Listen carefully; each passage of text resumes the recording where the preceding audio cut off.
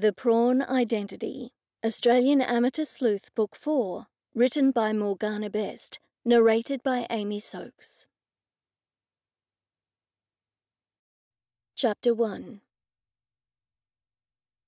"No, you can't come back in," I said, determined to stand my ground. "You'll just eat everything. I'll let you back in when they've gone." Sandy looked up at me, giving me her absolute best puppy eyes. She was making it quite clear that staying outside wasn't her first choice. "It's not even raining out, so you'll be fine," I sighed. "I'll go get you a treat. Stay there," I said, hoping to appease Sandy until my friends had left. She was a good dog, if a little too friendly around people, but she was also very excitable, and a Labrador. If I let her in, she'd try to eat absolutely anything that they brought.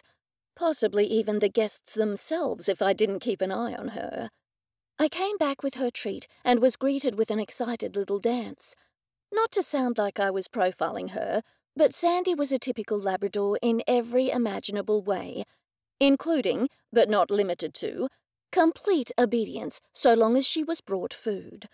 I threw the treat out into the yard and closed the door, knowing she'd entertain herself until I could bring her back inside. Right on cue, the doorbell rang. I rushed to open it and was greeted with a huge platter of sandwiches. "Here you go, Sibyl," Mr. Buttons said as he handed them to me, smiling warmly. "I know you're making lunch, but I thought it was best that I contribute." I looked at the platter. Sure enough, the sandwiches were missing their crusts. I noticed bits of green sticking out from the bread, and immediately knew that they were cucumber sandwiches with the crusts cut off. I'd call them Mr. Button's specialty, but I was unsure if he really made anything else, other than tea, of course. Mr. Buttons was the only permanent boarder at Cressida's boarding house, and he was best described as a typical butler. He was an older Englishman with a penchant for dressing well and cleanliness. Actually, penchant doesn't cover it. He was a neat freak, plain and simple. I was almost worried about how obsessive he was with ensuring that everything was clean.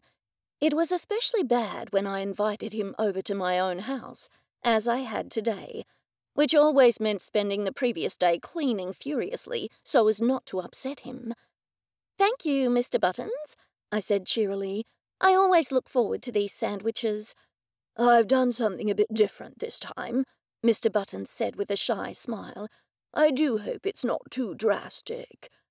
"Hello, Sibyl." Cressida stepped out from behind Mr. Buttons and hugged me warmly. I nimbly moved the platter out of the way to avoid squashing it and hugged her back. Cressida was, in a word, eccentric. She was the owner of the boarding house, sporting bright red curly hair and entirely too much makeup. She also spoke to her cat, Lord Farrington, which isn't as strange as the fact that she thought he spoke back to her. "I've brought you a present." Cressida handed me a large platter with a cover. I thanked her, set the sandwich platter down, and took the cover off, revealing a tiny canvas. I felt the colour flush to my face as I immediately recognized what it was. A painting. Cressida's work was always unsettling, to say the very least. She was one of the kindest and nicest people I'd ever met, in spite of her hobby of painting incredibly gory and unsettling images. I swallowed hard and flipped the canvas over to see what it was, fighting back the onset of nausea. It was, as expected, one of the hardest things to look at that I could imagine. "It's beautiful. Thank you, Cressida." I tried my best to smile. "I really like the colours you've used." "Oh, I'm glad you noticed." Cressida beamed. "I used a yellow chiffon colour for the bits of fat, complemented by rosewood and rust for the blood." She smiled as she spoke, though I spent more of my time trying not to pass out than I did listening. "I also made it small, so you can hang it for your guests." Well, it would deter burglars, I thought grimly, and everybody else. "Come in, make yourselves comfortable," I said, beckoning them inside and closing the door. "I've made a lemon roast chicken with vegetables, Nothing too fancy, but I hope you enjoy it." "Well, it smells delicious," Cressida said earnestly as Mr. Buttons busied himself by dusting off my table. I sighed, but knew no matter how much I'd cleaned, he would have done something like this anyway. I wasn't even sure if he could help himself. I dished up the sandwiches Mr. Buttons had brought, while Sandy watched hungrily from outside, trying her best to look cute in order to get some leftovers. I did my best to ignore her and served the sandwiches to my guests, and then we sat around and talked. Lunch proper was still a while away, so I thought it would be a good way to pass some time. I bit into the cucumber sandwich and recoiled, dropping it on the table. "What was that?" I asked, realizing that I might have offended Mr. Buttons. "Oh, like I mentioned, I decided to try something different. Instead of cucumber, I used watercress and coriander, but felt it was somewhat flavourless, so I put some garlic ketchup on them as well," Mr. Buttons explained, as though it was the most normal thought process in the world. "It's, great. Thank you. But to be candid, I think I preferred the cucumber," I admitted, hoping not to hurt his feelings. Mr. Buttons smiled and nodded, apparently agreeing. Cressida seemed to be avoiding the sandwiches altogether. For a woman who spent most of her free time having conversations with her cat, she was showing a remarkable level of wisdom. Cressida walked over to a window. "We need rain so desperately. The grass crackles under your feet when you walk on it." "Winter is coming," Mr. Buttons said. I chuckled. "Have you been watching Game of Thrones?" Mr. Buttons looked startled. "Whatever do you mean, Sibyl?" I shrugged. "Never mind." "I'll check the weather app on my iPhone," Cressida announced proudly. "That will tell us if it's raining." "You can see for yourself that it's not raining, Cressida," Mr. Buttons said patiently. He shot me a look.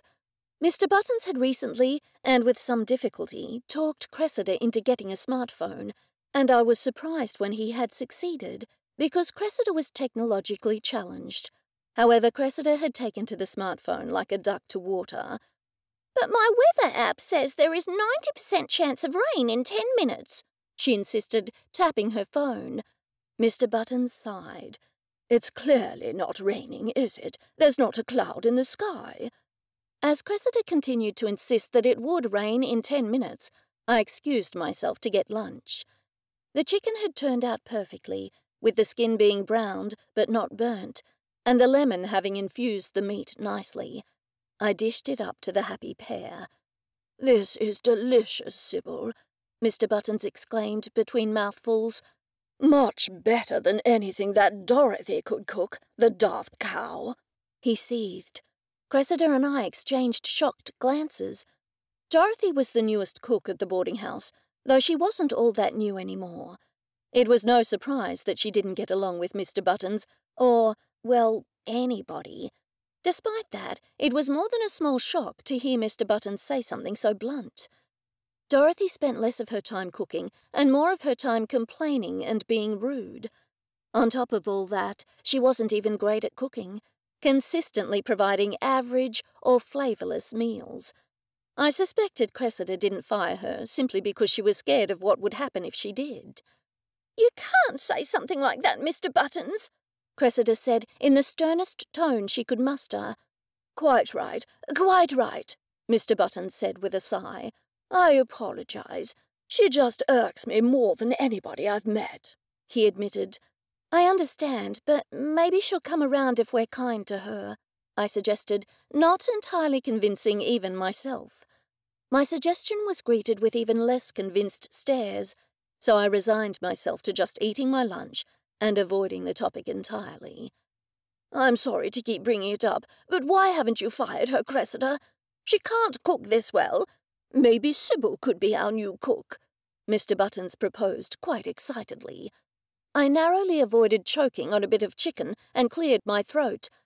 "I'm not sure that's entirely where I want my career path to go, Mr. Buttons," I admitted.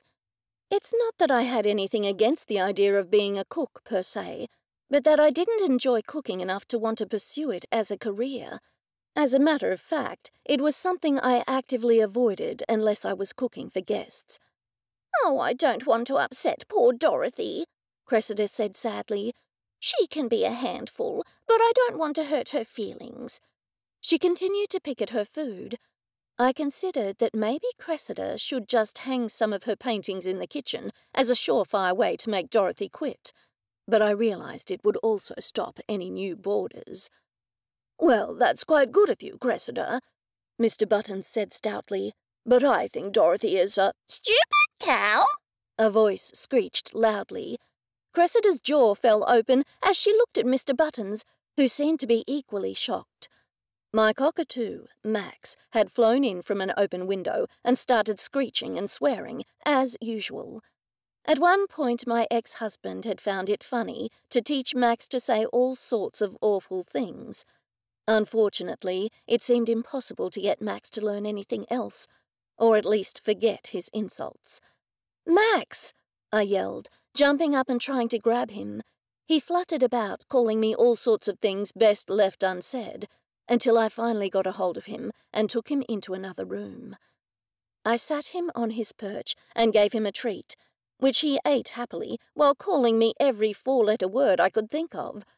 Well, I could only think of one, but Max could think of more.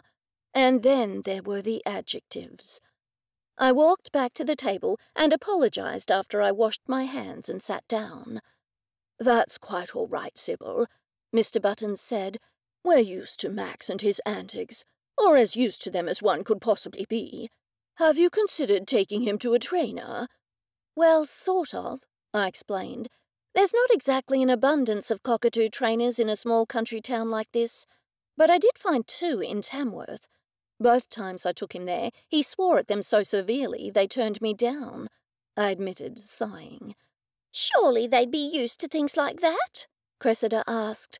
"I don't think anybody's used to the things he was saying, Cressida. I won't repeat them, but it's safe to say that I don't exactly blame the trainers for turning me down. I don't have too many guests anyway, so I'm not all that worried about it, except for incidents like just now," I said with a small laugh. Mr. Buttons nodded and spoke to Cressida. "Speaking of guests, has the boarding house been picking up in business since all the nastiness stopped?" "Nastiness?" Cressida asked, with one eyebrow raised. "Oh, you mean the murders?" Mr. Buttons and I exchanged uncomfortable glances. "Yes, it has a little. I don't suspect that will keep up," she said sadly. "Why not?" I asked. "It's statistically impossible that we'll have another murder here. I know I've said this sort of thing before, but I really think our town, or at least your boarding house, is all murdered out, so to speak." We'd had more than our fair share of tragedy, but it truly seemed impossible that another murder could occur at the boarding house unless it was haunted or something. "Well, I wouldn't be so sure," Cressida said. "I've heard that there is indeed another murder coming." Mr. Buttons and I looked at Cressida wide-eyed. "Whatever do you mean?" Mr. Buttons asked, shocked. "Who said that?" "Why, Lord Farrington, of course," Cressida said simply. I sighed out loud, with a mixture of relief and dismay. On the one hand, I was upset that Cressida was still taking her cat's advice seriously, but on the other hand, I was relieved that there wasn't really anything wrong. "I have to disagree with Lord Farrington this time, Cressida," I said with a smile. "There won't be another murder at the boarding house. It's just impossible." Chapter 2.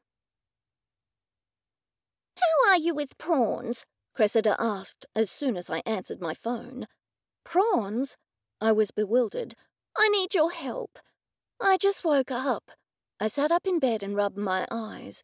I'd had a long day of dog grooming clients the previous day and had been up late grooming toy poodles for an important dog show. "Dorothy had a run-in with Lisa, the new boarder, last night." I groaned. "Let me guess. Lisa said something about her cooking?" I could feel a headache coming on. Dorothy had never read How to Win Friends and Influence People. "Yes," Cressida's voice boomed, "and I need to have a nice breakfast for Lisa Summers and her husband, Greg, what with them being honeymooners and all. Oh, don't worry. Mr. Buttons is here now. He can help me with breakfast." And with that, she hung up. I snuggled back down into my blankets and drifted off for what seemed like only seconds before I was jerked from sleep once more. I reached out and knocked my phone to the floor, thankful that it didn't fall on Sandy, who was sleeping in her usual spot next to my bed, snoring loudly. I snatched up the phone, slid my thumb across the screen, and held it to my ear. "Hello?" I put on my best, "no, I didn't just wake up" voice. "Get up here, fast," Cressida said in a hushed voice. "Mr. Buttons made a mess of the breakfast," I guessed. I wasn't sure what Cressida said next, as every atom in my body froze in shock, but I did catch the words death and backyard. I was at once wide awake, the words Cressida had spoken causing adrenaline to course through my system. I jumped out of bed and pulled on my jeans, and then threw on a sweatshirt. I ran to the back door and flung it open so Sandy could go outside when she woke up. At my front door, I tugged on some sneakers without socks, and then I was outside. Death.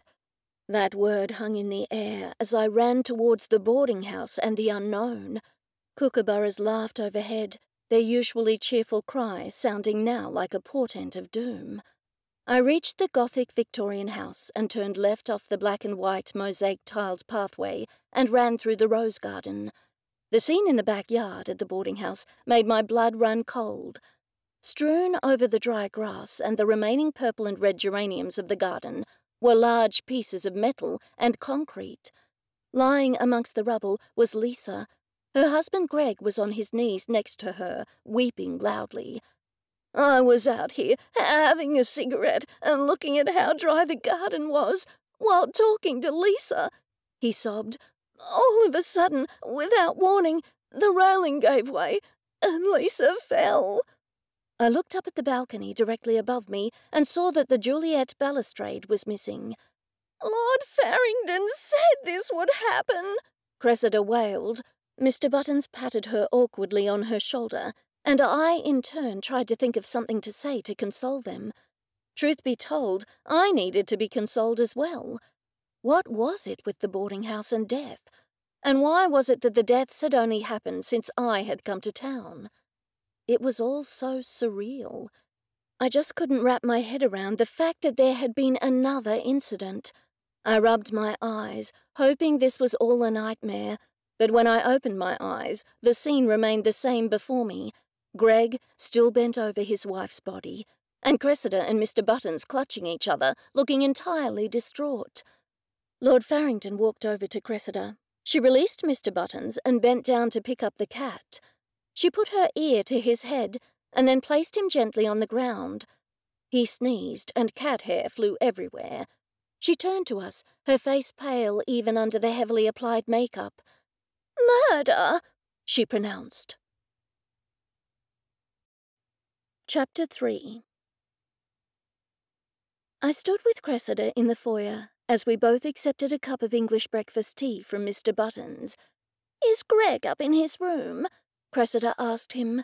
"Yes, I managed to pry him away from his poor wife," Mr. Buttons said. I shook my head. "This is horrible. Were you out in the garden when it happened, Mr. Buttons?" Mr. Buttons shook his head. "No, it was too early. I heard a scream, and by the time I got out there, the woman was already lying on the ground, motionless, and her husband was trying to revive her." "Why us all the time?" Cressida asked, and although the question could certainly come off as self-involved, I knew she had a point. Deaths, murders, and mysteries followed those at the boarding house, and it had only happened since I had arrived in Little Tatterford. Before anyone could answer, Blake burst through the door, accompanied by Constable Andrews. "Is everyone okay?" Blake asked, as he stopped in front of the three of us. "There's a deceased woman in the backyard, I'm afraid," Mr. Buttons said, "newlywed." "Husband is here?" Blake barked. Mr. Buttons pointed up the stairs. "Yes, in his room." "Good, keep him there. I'm going to check out the crime scene with Constable Andrews. Will you three stay here?" "How do you know it's a crime scene?"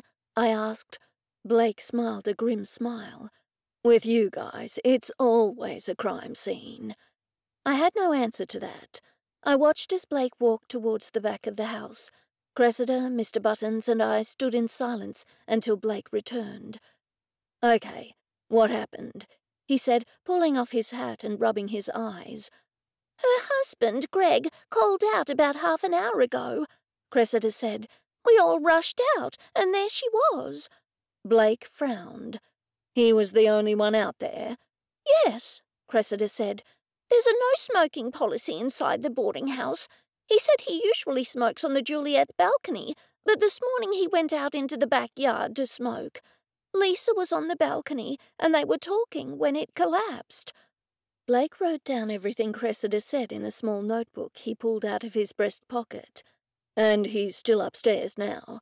Cressida nodded. "Yes." "Okay, I'm going to speak with him. You three are to stay put. Make sure no one leaves, and no one goes out back. Constable Andrews is doing some work there." When Blake reached the top of the stairs, I turned to Cressida and Mr. Buttons. "This one can't be a murder, right? It's just an accident, surely." "If it's an accident, it's my fault," Cressida said, her voice breaking. "It's not your fault," Mr. Buttons said, patting Cressida on the back. "Sometimes accidents happen." "She was so young." Cressida held the sleeve of her pajama shirt to her eyes as she cried. "They were just married." "Let's sit down," Mr. Buttons suggested. We moved to the side of the wall, where a padded love seat sat next to a small table, upon which was a vase of fake flowers. Mr. Buttons indicated that Cressida should sit. "Do you need anything, Cressida?" "No." She sniffled and appeared to be about to say something when Constable Andrews rushed through the door. "Where's Sergeant Wesley?" he asked. "Talking with the husband," I said. "Why?" Before he could answer, Blake appeared at the top of the stairs. "Sergeant, it looks like the balcony was made to fall," Constable Andrews called out. "It's missing the bolts. It looks like someone removed them." "Let's talk in private," Blake snapped. "Right, sorry." Constable Andrews hurried up the stairs to Blake, with the three of us on his heels. Blake and Constable Andrews walked back into the room. The door was open, but beyond there was nothing but air. The balcony had fallen away completely. There was nothing remaining. "Look here," Constable Andrews said, crouching by the balcony and pointing. Blake crouched next to him. From my position at the doorway, I was unable to see what they were looking at. "What is it?" Cressida asked me, peering over my shoulder. "You're right," Blake said to Constable Andrews. "The bolts have been cleanly removed. If the balustrade had simply collapsed, part of the bolts would have remained. The weight of anyone would have been enough to make the balustrade collapse. It was just sitting there, completely unsupported." Mr. Buttons stuck his head in the room. "Wouldn't someone have been aware of someone taking all the time to remove the bolts?" Blake shrugged. "That's one of the questions Constable Andrews and I will have to answer," he said, before turning to focus his attention on me. "Constable Andrews and I. Understood? Not you, or any of you."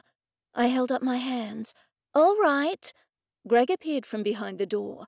For a moment, I'd forgotten he was there. The man didn't speak, but looked off into the distance before rubbing his eyes and bursting into a fresh flood of tears. "It doesn't make any sense," he said between sobs. "I didn't hear her call my name or anything before it happened.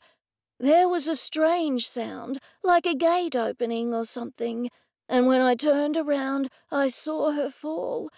I was helpless to save her." His voice rose an octave. "That should have been me. I always smoke up on the balcony every morning, but for some reason, today I wanted to look at the garden close up." "Why?" Mr. Buttons asked. "There are protesters who are giving my company a lot of grief," Greg said. "After dealing with that sort of thing lately, I felt the need to take a minute and appreciate nature. I guess I wanted to look at the garden and be reassured that my work in town won't be detrimental to what truly matters in the world. How ironic, eh?" He looked off into the distance. "I lost my wife while focusing on things that mattered less." I wondered why Blake was staring fixedly at Greg, but then Blake turned to me and gave me his police officer look. I stepped back into the musty corridor, followed by Cressida and Mr. Buttons. The three of us exchanged glances as Blake and Constable Andrews walked into the corridor behind us. "Cressida, you'll need to find Mr. Summers another room. This room is a crime scene." "A crime scene?" Greg gasped as his hand flew to his throat. "My wife fell from there." He pointed to the balcony. "I was down there smoking and saw it happen. The railing gave way. No one pushed her." Constable Andrews held out his hand. In it were bolts and screws. "No one pushed her," he said, "but these have been unscrewed." "Andrews!" Blake barked, and then jerked his head towards the front door. "Outside!" Constable Andrews hurried off, while Mr. Buttons took Greg by the arm. "Come with me. I'll make you a nice cup of tea," he said, picking some lint from Greg's shirt. Chapter 4. "Which do you think he'd like most?" Cressida asked, trying her best to mask her worried expression. Mr. Buttons and I exchanged glances.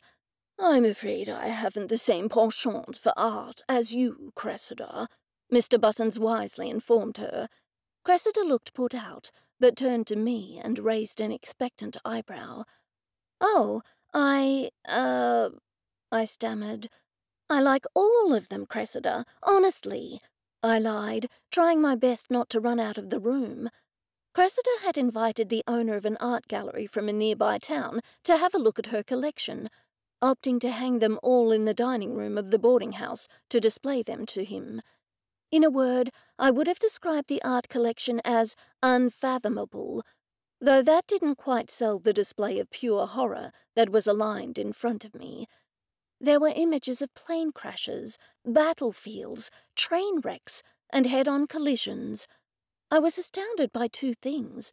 The main thing, of course, being the subject matter. Why Cressida opted to paint such monstrosities was well and truly beyond me, though I'd all but given up trying to understand her.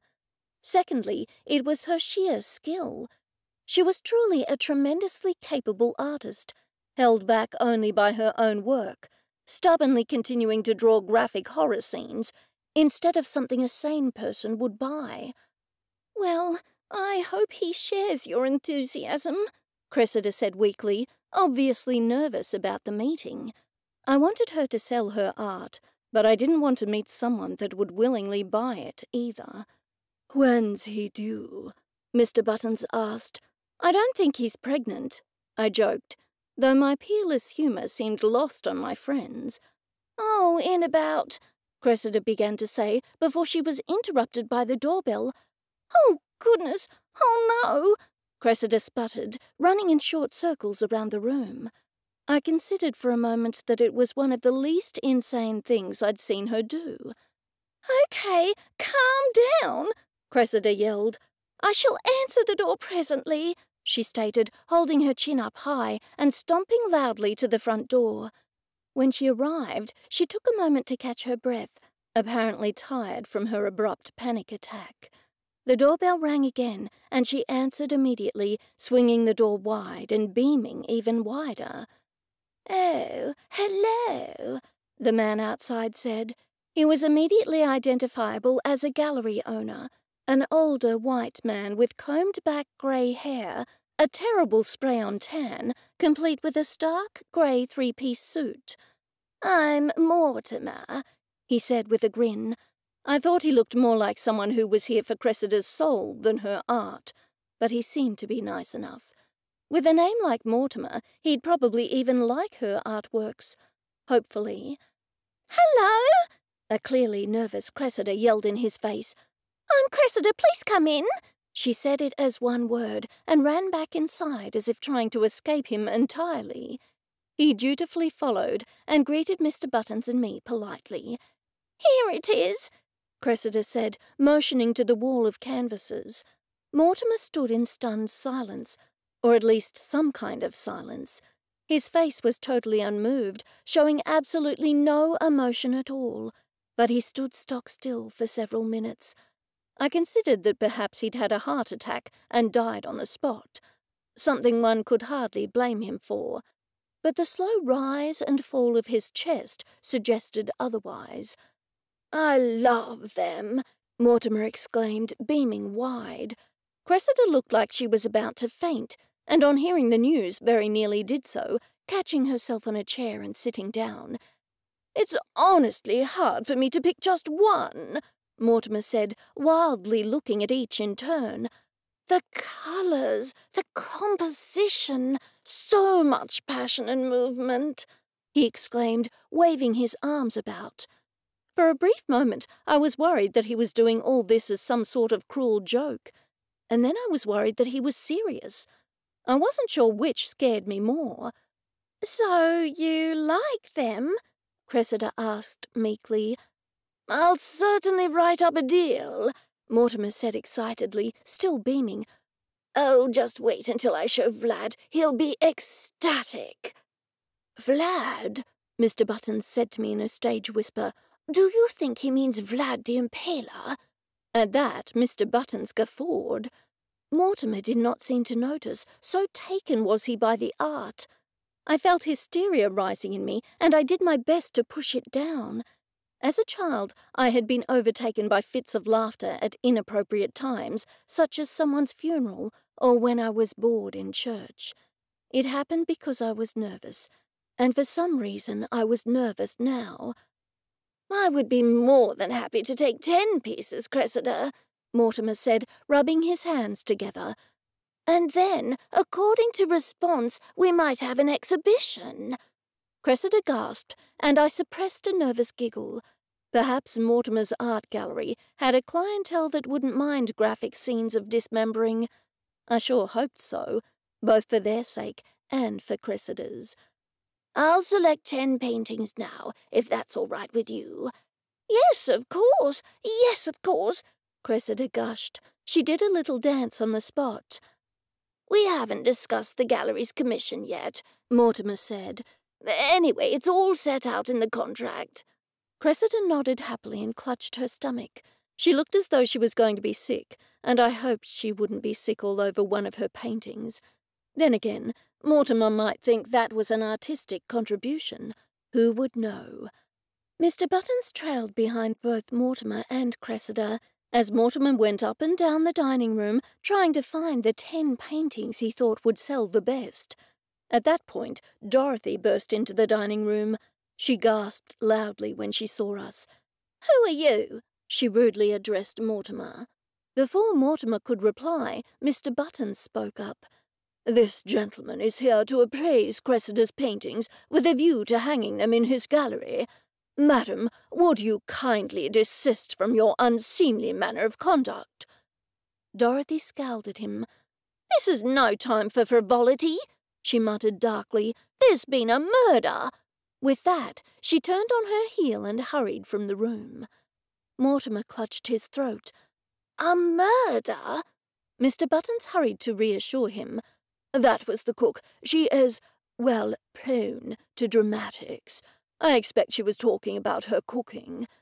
Mortimer nodded, and he and Cressida turned their attention back to the paintings. Mr. Buttons leant over and whispered loudly in my ear. "Did you see how Dorothy burst into the room? She's up to something, you mark my words." "Well, she was acting somewhat furtively," I said, "but that doesn't mean she's a murderer." "I have pulled many a tarot card about that woman over recent times," Mr. Buttons said, "and none of them have been good. She is a murderer, and I won't be convinced otherwise." I sighed loudly and rubbed my forehead. When I looked up, Mr. Buttons was congratulating Cressida, who was still speaking to Mortimer. "Yes, well done, Cressida," Mr. Buttons chimed in, shaking her hand furiously. "This calls for some English breakfast tea." Mortimer did not look impressed at the sound of English breakfast tea. I expected he preferred a cocktail or a gin and tonic. I didn't mix in high society circles, but I assumed tea was not the favoured drink. Nevertheless, Mortimer duly followed Cressida's lead and sat down at the large cherry wood dining table. I sat opposite them, keeping the most gruesome of the paintings behind me. We all looked at Mr. Buttons expectantly. After all, he was always the one who fetched the tea. I assumed his hesitation was due to his not wanting to interact with Dorothy in the kitchen. Nevertheless, not long after Mr. Buttons walked into the kitchen, I heard the outer door slam. I figured that was Dorothy on her way out. Mr. Buttons soon returned, pushing a heavy-looking wooden tray-mobile in front of him. He set an empty porcelain cup in front of each of us, and then produced a rather ornate teapot, which he placed delicately on a porcelain stand. "It's Ainsley," he said, as if he were stating an obvious fact. We all nodded. Mr. Buttons then placed a plate of cucumber sandwiches in the centre of the table. Just then, Greg walked into the room and suddenly stopped. "Oh, I'm so sorry. I didn't realize you had guests." "Please join us, dear," Cressida said. "I'd like you to meet Mortimer Fife Waring. Mortimer, this is Greg Summers. You've probably heard of him. He is the famous businessman responsible for the destruction of the local wilderness area." Mr. Buttons choked on his tea, and I nearly coughed up my cucumber sandwich. What a way Cressida had with introductions. Both Mortimer and Greg looked shocked, to say the least. Mr. Buttons recovered and shot me an urgent look. I knew what he was thinking. Cressida was likely to mention that Greg's wife had been murdered, and even if she didn't, Greg himself was likely to give that away. While I personally didn't see why that would prevent Mortimer buying Cressida's paintings, it put Mr. Buttons in an awkward position for not being completely honest about Dorothy's earlier remark. Mr. Buttons hurried to pour Greg a cup of tea. He accepted it, but declined a cucumber sandwich. Unfortunately, at this point, Dorothy burst back into the room. She stood over Cressida, her hands on her hips. "I don't think there is time for the Mad Hatter's tea party, Miss Upthorpe, what with the recent murder." She stormed out of the room. "You really need to fire that woman, Cressida," Mr. Buttons said. His face was beet red. "Is she talking about her cooking again?" Mortimer asked Cressida. I anxiously waited to hear what Cressida would say, and I didn't have to wait long. "Oh, no," Cressida said. "She's talking about the homicide, of course." Mr. Buttons shifted uncomfortably in his seat. Unperturbed, Cressida pressed on. "Dear Greg here has just experienced the murder of his poor wife, Lisa." She waved her hand expansively at Greg. Greg dabbed at his eyes with a tissue. Mortimer was clearly at a loss. He did not say a word, but just sat there, his jaw working. For a while no one spoke, and Greg was the first to break the silence. "And the police still don't know who did it," he said angrily. "Did it happen here, at the boarding house?" Mortimer's tone bordered on disbelief. "Yes, most surely," Cressida said. Mortimer shot Cressida a speculative look. "And would you happen to be one of the suspects?" Cressida nodded. "Yes, I expect I am." Greg stood up abruptly, causing the teacups to jiggle. "I'll have to go. My apologies." And with that he hurried out of the room. Mr. Buttons and I turned to each other and raised our eyebrows. Mortimer rubbed his hands together. "If you don't mind me saying so, this will work to our advantage for publicity. This will put up the price of your paintings, Cressida." He stood up, and he and Cressida shook hands. Mortimer left excitedly, proclaiming that some paperwork would be on the way as soon as possible. Mr. Buttons and I stood in stunned silence, not entirely sure what had transpired. It felt like waking up from some bizarre nightmare. "Oh, I'm so happy," Cressida announced, thrusting her hands into the air so hard that her glasses flew off, hit one of her paintings, and fell on the floor. "Congratulations," I said, bending down to retrieve her glasses. "It looks like it all worked out." "I'm still in shock," Cressida said, sitting down, "and I can't believe— Oh, what was that?" she asked, cocking her head to one side. Lord Farrington jumped up onto her lap, and she looked at him for a time. "Yes, he was a strange sort, Lord Farrington," she said, looking intently at her cat. I sighed, wondering if Mortimer and Cressida were part of some intricate game show made to scare me. Chapter 5. It had been a long day. Cressida had invited me to dinner, and Dorothy was in her usual unpleasant mood. As soon as Dorothy had deposited the plates of Thai green curry in front of everyone and left, Mr. Buttons leant over to me. "I'm sure that the murderer is Dorothy this time," he muttered. "I'm absolutely certain of it. She had a terrible fight with the victim the night before." I sighed. "Mr. Buttons, lots of people have had terrible fights with Dorothy. She hasn't murdered any of them, though." "As far as we know," he hissed. Eric Jeffries, one of the boarders, spoke up. "The cops gave me the 3rd degree," he said. "I told them about the guy across the hall from where I'm staying." "Peter Steele?" Cressida said. "He never comes to dinner, but that doesn't make him a homicidal maniac." I raised my eyebrows and shot Mr. Buttons a helpless look. He simply shrugged and pursed his lips. "Yes, him," Eric said, after swallowing a mouthful of rice. "The other day, when I was walking back to my room, I saw Peter Steele struggling to unlock his door while talking away on his mobile phone. I didn't hear much, but I heard enough to make me do some Googling. The guy seemed irritated and said something like, 'The millionaire land developer who's tearing down the wilderness is staying at the same boarding house as I am.' I wasn't sure what he meant, so I Googled it. It's pretty intriguing." "What do you mean?" I asked him. Eric smiled. "I found that there are various environmental groups that are unhappy with the destruction of the wilderness areas, and these groups have threatened Greg Summers. The cops were seriously interested when I told them that. Greg Summers is a big shot. He owns a commercial property development company, and he's in town to destroy the wilderness area just over west of here. There are tons of protesters coming out of the woodwork, apparently. They held a rally in Tamworth recently, according to one of the sites I came across." Eric leant across the table. "You know what I think? I think one of those protesters was trying to kill Greg Summers and accidentally killed his wife instead." "Trying to kill Greg?"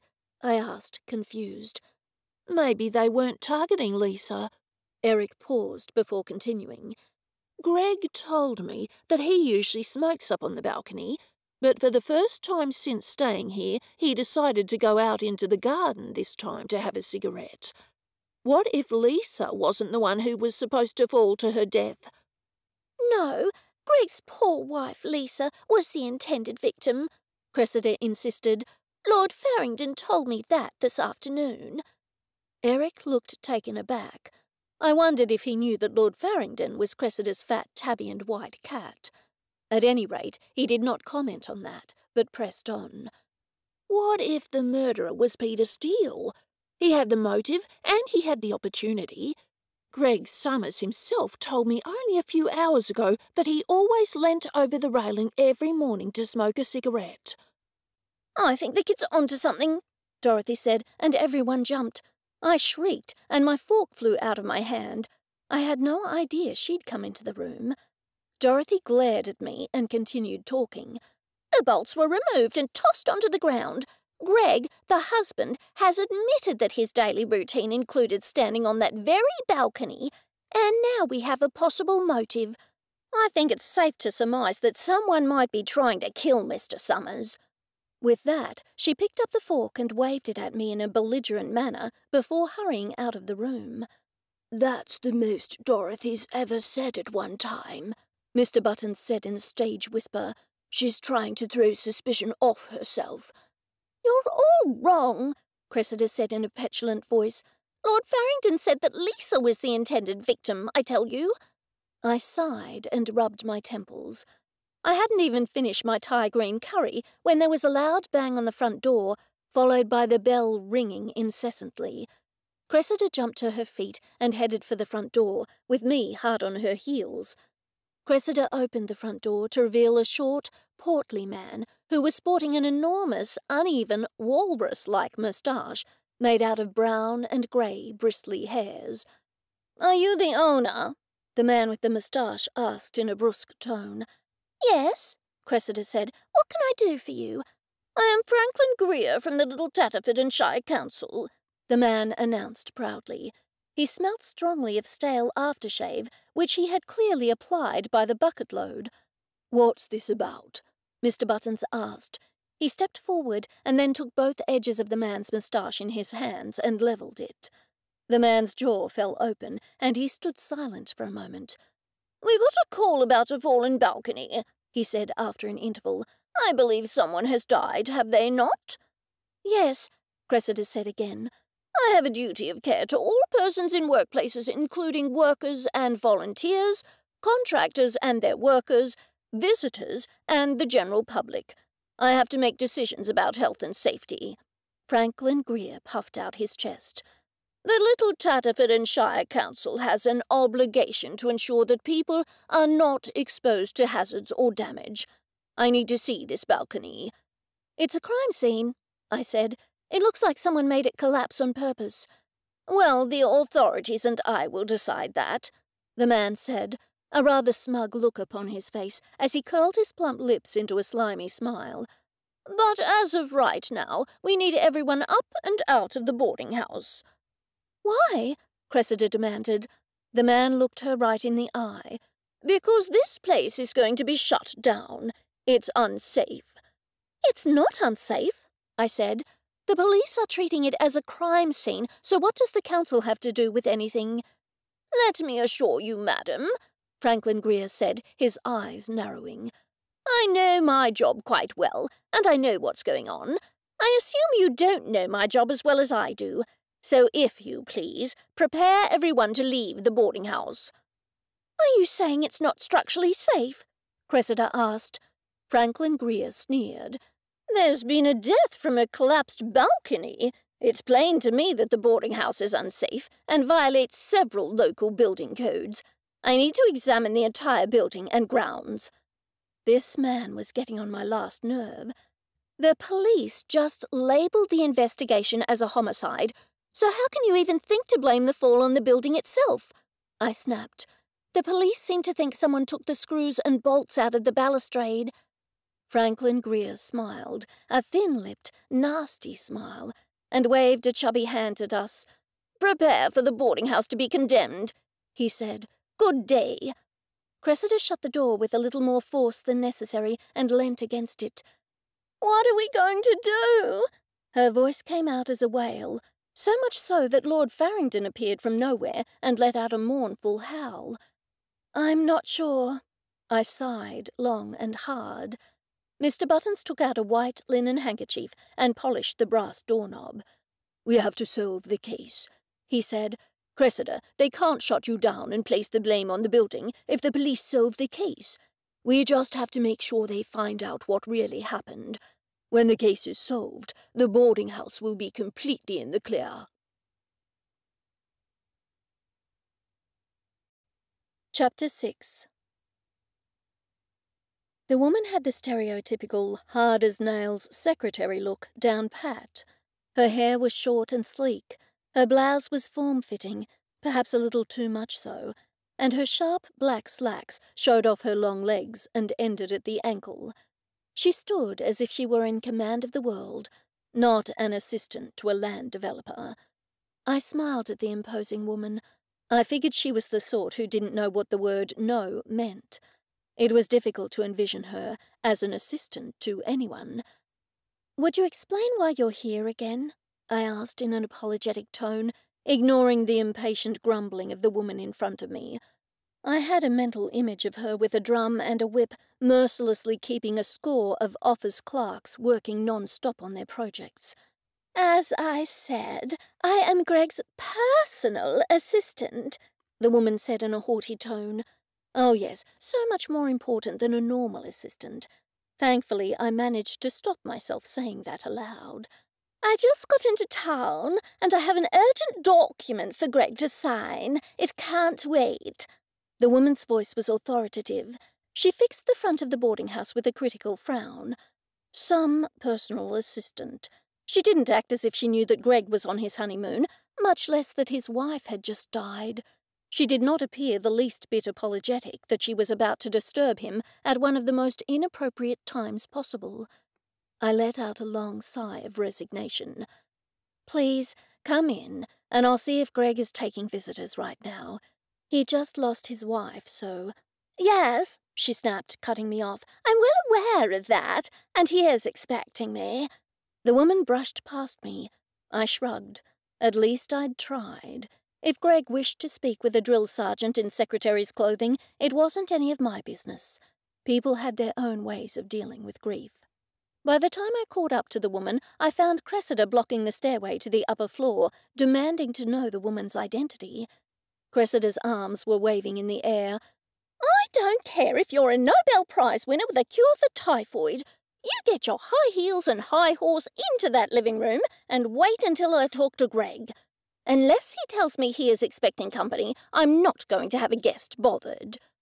The woman could have killed with the glare she gave Cressida, but before she could speak, Greg appeared at the top of the stairs, looking tired and apologetic. He regarded his guest unhappily. "It's all right. I was just coming down to tell you that I was expecting Julie to come by." I had the distinct impression the woman had only been expected when she had pulled up in the driveway. Cressida moved to the side, scooting around Julie as she stomped up the stairs. "Let me know if you need anything, Greg," Cressida called up. "Dinner will be in a couple of hours. Did you want it delivered to your room?" "If you would, please, Cressida." "Will you need a second plate for your guest?" "No, Julie will be leaving very shortly," Greg said as he nudged the woman out of his personal space. I did not blame him at all. I would hate to have work hunt me down at such a time. I did feel a slight pang of guilt for enjoying the look of shock and disappointment on Greg's personal assistant's face when he said she would be leaving shortly. I turned my attention to Cressida as the pair disappeared around the corner of the stairway to make their way to Greg's room. Cressida looked exhausted. "Is everything okay, Cressida?" I said as I guided her towards the dining room. "Would you like me to make some coffee?" "Oh, if only coffee were the solution," Cressida sighed, but she managed a weak, grateful smile and nodded. A pot was already brewed and looked fairly fresh. I added extra sugar to the 2 mugs and then returned to the dining room. "So what happened?" I asked as I took a sip of my drink. "Oh my, what's happened?" Cressida exclaimed as she rubbed her temples with the flat of her hand. "I've already blocked 2 reporters trying to get a look at Greg and the railing and stuff. And then before I finished breakfast, the horrible council man came back with an inspector and threatened to shut the place down." "But Blake thinks that the railing was tampered with," I said. "They can't blame you for that." Cressida drained half her cup before speaking. "It's not just that. He said they've had multiple reports of safety and sanitation violations. They're going to do a major inspection in a few days. If we don't pass, the boarding house is done. He'll shut us down." My hand flew to my mouth. But who was complaining? All the online reviews have nothing but praise for the place. "One person in particular, a Cynthia Devonshire." Cressida grimaced and stared into her cup. "The inspector that the horrid little man Franklin Greer brought with him knows Dorothy. They're in the church choir together. He told Dorothy that Cynthia Devonshire was the one who'd made the complaints." I dug through my memory, trying to remember anyone by the name of Cynthia, but try as I might, I could not remember the name at all. "Who is she?" Cressida finished off her coffee and tapped the bottom of the cup on the table. "Cynthia Devonshire's the owner of that new bed and breakfast on the other side of town." I swatted myself on the forehead. Cynthia Devonshire was going after business aggressively and had gone so far as to put a flyer advertising her B&B in my mailbox. Cressida was still talking. "Of course, it's simply a matter of a business harassing a rival, but Franklin Greer doesn't care. He didn't even care when I said that she's never even set foot in this place. He kept saying that all complaints have to be treated as valid and so will be inspected to see if we should be open at all." "That's awful." I shook my head. I had never imagined that a B&B would be such a cutthroat business. I would have thought there would be plenty of clients to go around. I was appalled that Cynthia Devonshire would use a tactic as ugly as sending inspectors to harass and shut down the competition. "There's a lover's quarrel raging upstairs." I jumped. I'd been so lost in thought that I hadn't noticed Mr. Buttons entering the dining room. "A lover's quarrel?" Cressida asked, looking confused and at the end of her wits. "Yes, I imagine the man would have quite a lot of explaining to do. Well, if his wife were around to explain things to, at least," Mr. Buttons said in an irritated tone. He gave us a pleading look. "Please don't send me back up there, ladies. I've no stomach for listening to a soap opera through my bedroom wall." "Wait, what's going on?" Cressida asked. She waved Mr. Buttons to sit down and explain. "Whoever just came in to pay this Gregg fellow a visit is quite a vocal woman. She's going on and on about how they are meant to be. He's yelling about her trying to crawl into his bed after his wife has just died. Both are yelling about how he did or did not play games with her." My jaw fell open. "Are you serious?" Mr. Buttons nodded, and then he mimicked a stern voice. "How dare you, woman? My wife is not even cold in the ground, and you are trying to crawl into my bed." He leant back in his chair and crossed his arms. "Then she said she loved him. He called her a desperate— Well, it's not a word I would ever repeat. It's one you have heard many a time, though, Sibyl." My expression must have shown my confusion as Mr. Buttons continued. "From your foul-mouthed cockatoo," he said. I nodded. "Anyway, at that point I think she might have slapped him. I was heading out my door about then, so I couldn't say for certain." "My goodness!" Cressida pushed herself up from the table, and Mr. Buttons laid his hand on her arm. "Just let them get it out of their system, Cressida. No good comes from getting into those spats, and no one else is around for them to bother." At that moment we heard the click-clack of heels on the polished tallow-wood floorboards, heading loudly in the direction of the front door. Soon after, the door slammed. Mr. Buttons winced at the sound. "Well, now, at least if she damaged the hinges, we know where to send the bill." He rearranged the coffee cups on the table so that they all made a straight line. "I should have known it was her. That nagging, shrill voice is hard to forget." "You've met her before?" I asked. "Oh, yes. Well, not directly, but I did see her at the bistro yesterday afternoon. She was doing her level best to reduce a poor waitress to tears over not refilling her glass fast enough. And then she said something about her food not being to her taste, too." "Are you sure?" I asked. "She said she just got into town today." Mr. Buttons shook his head. "There is no doubt it was her. I won't forget that voice or face any time soon." Cressida and I looked at each other, and then Cressida got back to her feet. "I better go check and make sure everything is all right. Mr. Buttons, I'm sorry they disturbed you." "Think nothing of it. It's not the first spat I've witnessed." Mr. Buttons waved off the apology as he made his way towards the kitchen. "Would either of you care for English breakfast tea?" "No, thanks," Cressida said as she made her way upstairs. "Sibyl?" Mr. Buttons turned his attention to me. I lifted my half-empty coffee cup and gave it a little shake. "It's coffee." "One of these days I'll have to break that machine," Mr. Buttons said as he shook his head in disgust. Chapter 7. I strolled up to the boarding house, wondering why Mr. Buttons had not turned up to walk Sandy with me that morning. Our arrangement was that if he wasn't there on time, I would proceed without him, but he was there most days. As soon as I walked through the front door, Cressida hurried over to me. "Gregg woke up to find his car vandalised. I was just on the phone with Blake. He's coming right over." While I was pleased that I would see Blake again so soon, I wasn't happy that Gregg's car had been vandalised. The poor man, after everything he'd been through. Cressida pointed out the front door and slightly to the right. "Go and take a look for yourself. He parks over in that corner. It's the silver BMW." I walked out the door with Cressida and over to the parking area. "Wow," I said. "Wow." There was no other word for it, really. The front driver's side tyre was flattened, and what appeared to be the handle of a switchblade jutted from the rubber. I walked around the car and saw that all 4 tyres had been slashed. The most dramatic vandalism was in the form of large red letters which were scrawled across the side of the car. The dark red, blood-like colour filled me with a sense of dread. I squinted to try to understand the word. What does that even mean? I asked myself aloud. A single word filled the length of the sedan. H-O-O-W. What does who mean? I asked Cressida. Cressida shrugged. I don't have a clue. Mr. Buttons seems to think it's some sort of acronym or abbreviation or something of the sort. He thinks each letter represents a separate word. I thought about it. What could each of the letters mean?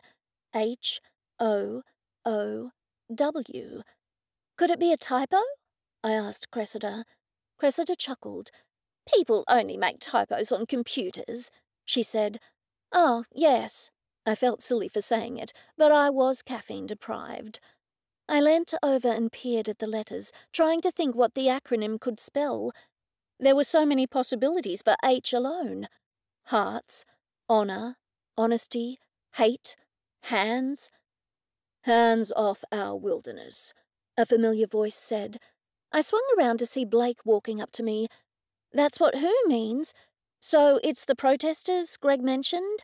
That's the likely conclusion, that it has something to do with that environmental protest against the wilderness area being developed. It's probably their group name. Do you think this vandalism might be connected to Lisa's, fall? Blake looked grim. Anything is possible, Sibyl. We're going to take some photographs of the vehicle and then have it towed to the impound lot for testing. Testing? What kind of testing? I prodded. Fingerprints, mainly. If the knife doesn't have any, the car itself might. We just need a name, anything to jumpstart this investigation. Mr. Buttons walked up, with Greg following at a short distance. Hello, Blake. Blake greeted him with a nod. Like I was just telling Sibyl, we're going to see if we can find some leads, and then we'll take it from there. Do you think the same person that did this could have tampered with that balcony railing? Mr. Buttons asked. Blake nodded. It's definitely possible, but until we have a suspect in our sights, it's impossible to know for sure either way. I'll need to speak to Greg. Blake took Greg aside, and the two of them spoke. I stood with Cressida and Mr. Buttons as the 3 of us watched the conversation from afar. Their words were unintelligible at this distance, but I got the impression that it wasn't a fun chat. Greg threw his arms around, and a deep frown was on his face. Every now and then Greg yelled. Blake had his back to me, but I could tell that his shoulders were tense. Look at him, Cressida said. I understand Greg's having a very bad time, but he can't just go around treating everyone like that simply because he's frustrated. Cressida was clearly beyond annoyed at the situation. I feel sorry for him, I said. He's just trying to cope. Then, on top of everything else, his car gets damaged. I hope they catch whoever did it. This is really starting to make me believe that Lisa's fall was deliberate. Greg hurried to the house, half walking and half running, and Blake headed back to the 3 of us. It took a bit, but he's finally calm, Blake said. I explained to him what we'll be testing the car and knife for, and that we're trying to rule out any possibility that the property damage and death of his wife are related. I feel for the guy. It must be tough to deal with. I bet, I added. Well, I'm going to head back to the station and see what's up. It should only be a few hours or so until we find out if there are any usable prints. After Blake left, I returned to my cottage to fuel with caffeine. You're an ugly fool! My sulphur-crested cockatoo squawked at me as I walked in the door. I pulled a face at him and took him outside. You're depriving a village of a idiot, he said as I firmly shut the back door on him. I switched on my coffee machine and leant over it to inhale the heavenly scent of coffee. I had the beginnings of a headache, but nothing that 2 Advil, 3 cups of coffee, and 6 large spoons of sugar all up wouldn't fix. I propped myself up on the cushions on my sofa and sipped my coffee. Aha! I sighed blissfully as my caffeine levels rose to the required minimum. My bliss turned to irritation as I thought about my rude, trash-talking cockatoo. He had been such a lovely cockatoo before my horrible ex-husband Andrew had taught him to say rude things. What's more, Andrew had plotted to murder me and was managing to delay my property settlement from his jail cell. My stomach clenched when my phone rang. I jumped and spilled some coffee on my jeans. "Is anyone else dead?" I blurted into the phone. "Hello," a disembodied voice said. "Does your roof need cladding? We have a special on at the moment and can offer you a very good deal. Our product is visually attractive and has a timeless appeal and comes in a range of colours." I groaned. Not another sales call. I tried to interrupt 2 or 3 times, but then hung up.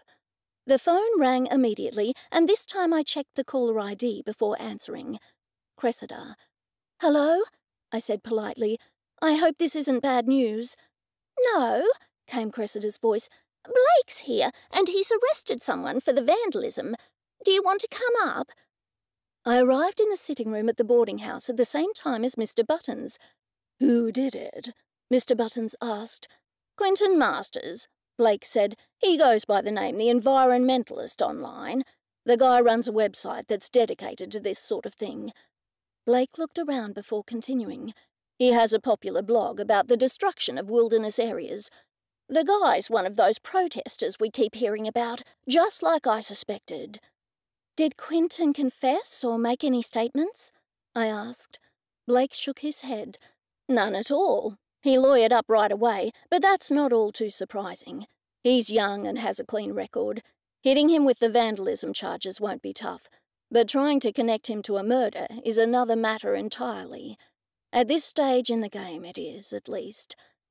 "Are you sure his motive for the damage to Greg's car involves the wilderness preservation and all that?" Mr. Buttons asked, producing a spray bottle and a cleaning rag from a plastic bag and scrubbing at a dirty mark on the window. "We're not positive, but we can't see any other possible motive. He has a popular blog with thousands of followers. My tech guy was telling me that Quentin Masters posted about the vandalism earlier today and said that Greg had gotten what he deserved, but deleted the post once a few people commented to complain about his attitude. Luckily, when someone deletes information in the digital age, there are always ways to retrieve it." "So, if these people are trying to stop Greg's destruction of the wilderness area, why would they be personally attacking him instead of tying themselves to trees or something more productive?" I asked. "He's not the only one in the company." "That's a good question, Sibyl," Blake said. "I wish I knew the answer. All I was told was that the blog has been mentioning Greg for the last couple of months at least, saying he's the one responsible for the company's plans to destroy the wilderness area. If these crimes are related to this whole environmental issue, I have a feeling Who and this website have been playing a large role in what the perpetrator or perpetrators have been doing." "It seems possible, but overly complicated," Mr. Buttons added. "But would someone want to murder someone to protect a wilderness area?" "Welcome to law enforcement," Blake said with a smile. "You never know what you're going to have to deal with when you wake up and come into work." "That sounds like my job," Cressida said. Blake shrugged. "I'm going to head back and look at the evidence from both cases. I want to see if there aren't some points of comparison or any clues that can link Lisa's fall to Quentin's wilderness movement." He smiled at me and then made his way towards the exit. "I can kind of understand trashing someone's car and painting your slogan on their window, but removing some bolts so someone gets killed? It just seems a bit on the extreme side of things, don't you think?" I said. Mr. Buttons and Cressida both looked at me, but no one spoke for a while. The silence was finally broken by Mr. Buttons. "Maybe there's more to it than just wilderness protection and preservation." "What do you mean?" I asked. "I don't know. Maybe the land is special to the person or something. I'm just saying that I think it's possible that the murderer might hold a grudge of some sort. If there's enough hatred towards something or someone.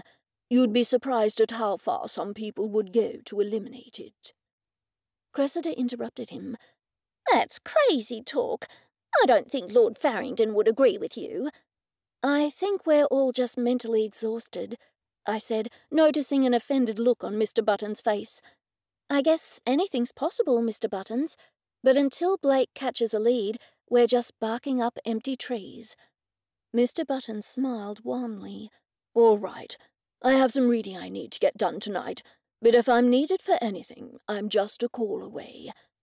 "I might take you up on that, Mr. Buttons," Cressida said. "If you have any more problems with Greg, don't try to calm him down. Just call me." I addressed that comment to Cressida. "Thank you.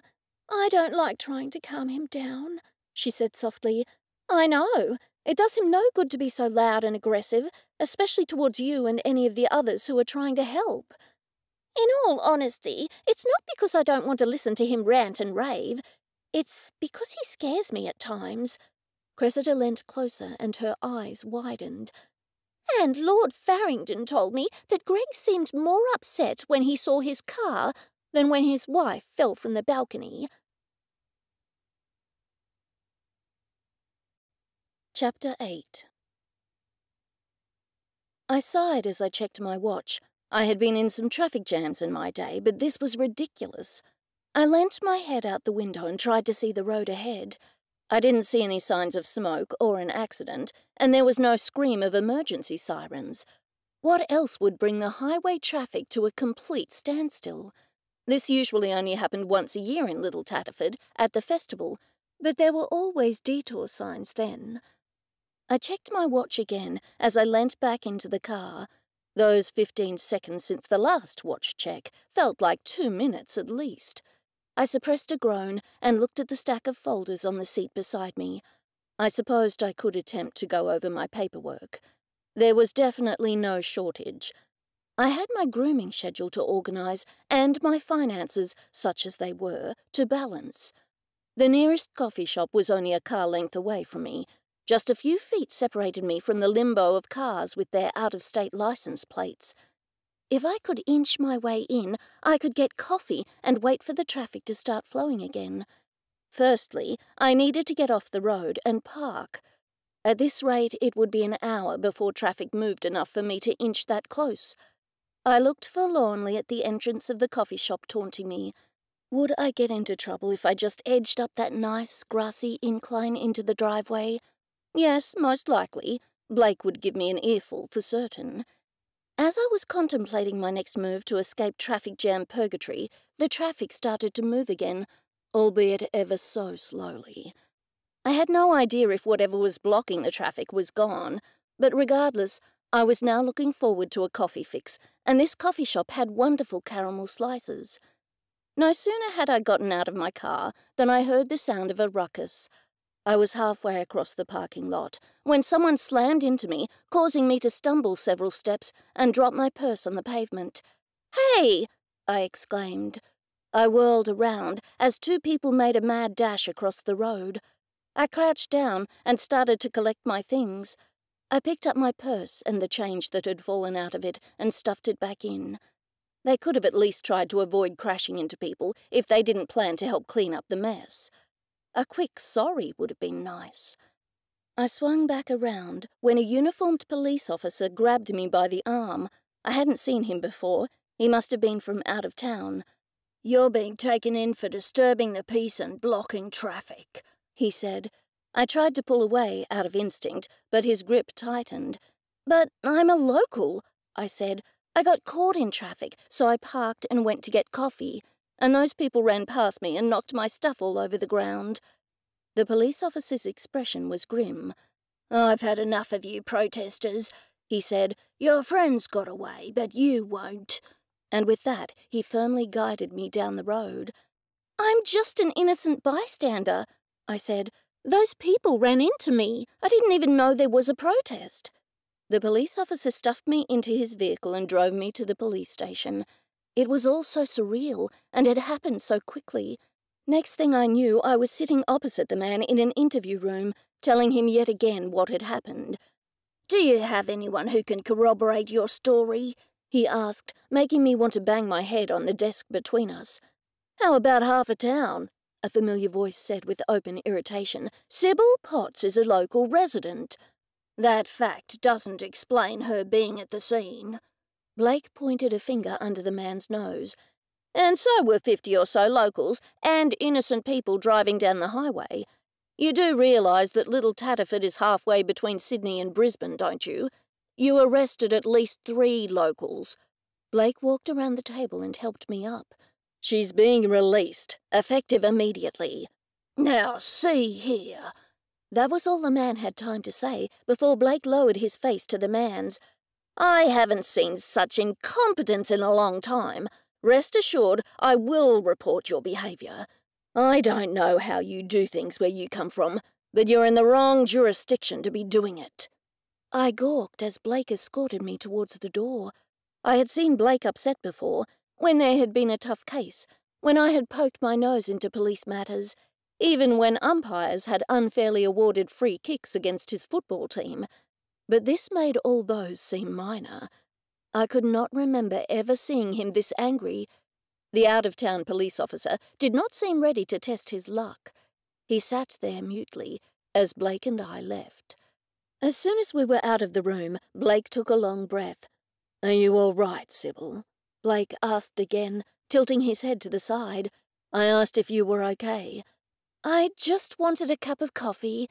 I felt tears well up the instant I spoke, making me turn red. I gave a short, nervous laugh as I blotted my eyes with the back of my hand. I'm fine, I muttered. Blake gave me a kind smile and put his arm around my shoulders. "Well, if you have a minute, I could treat you to some blacker-than-black coffee with extra sugar to hide the char. I'd take you to a cafe, but I'm too busy with the protest rally in town." I thanked him and sat on a blue plastic chair in the police station staff room. "The protest rally. It's who, isn't it?" Blake nodded. "It's them, all right. They started off peacefully enough, but then it quickly deteriorated into people sitting in the middle of the highway and choking traffic. The cops who were called in to help keep the peace weren't organised for dealing with any real trouble." Blake sighed. "They've made the situation worse by grabbing random people off the streets." I didn't have long to talk to Blake, as he was called back to the rally, and I hightailed it out of there as fast as I could. Luckily, the traffic was now moving, so I was able to drive back to my cottage. I parked, but instead of going inside, I hurried back to the boarding house in search of some friend therapy, which sounded pretty good to me right then. I'd even let Mr. Buttons make me some English breakfast tea if he offered. And if anyone could make me laugh about getting arrested when trying to get coffee, Cressida could. As soon as I walked through the door, I heard the unhappy noise of Dorothy slamming cabinet doors and banging pots and pans.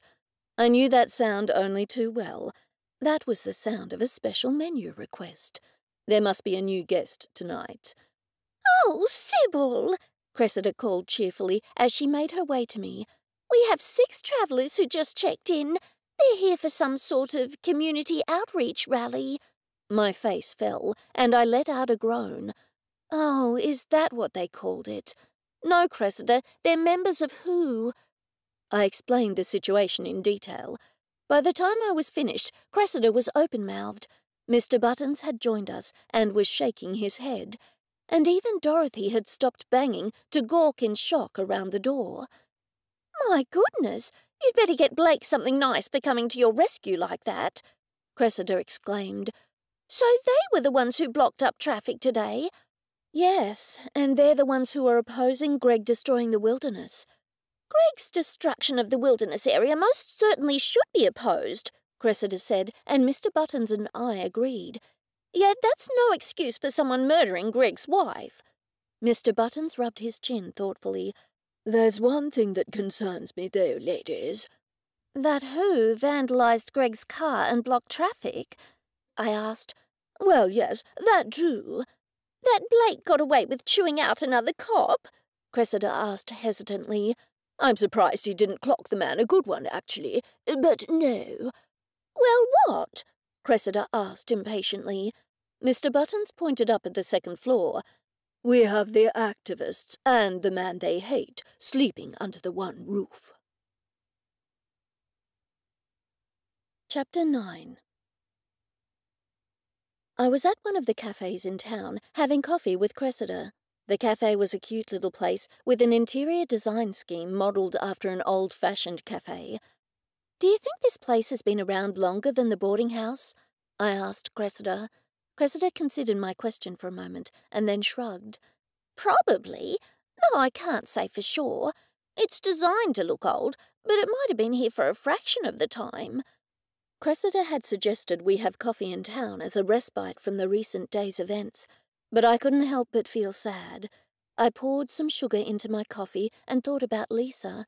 No matter how hard I tried, erasing the memory seemed to be impossible. The name of every possible suspect reeled through my mind like an old film being pulled through a projector. I was unable to pinpoint a most likely suspect. "So, Cressida," I said, "do you have any idea as to who could be behind Lisa's death?" I spoke in a soft tone. "Of course, Mr. Buttons is sure it's Dorothy, but he suspects her of every murder."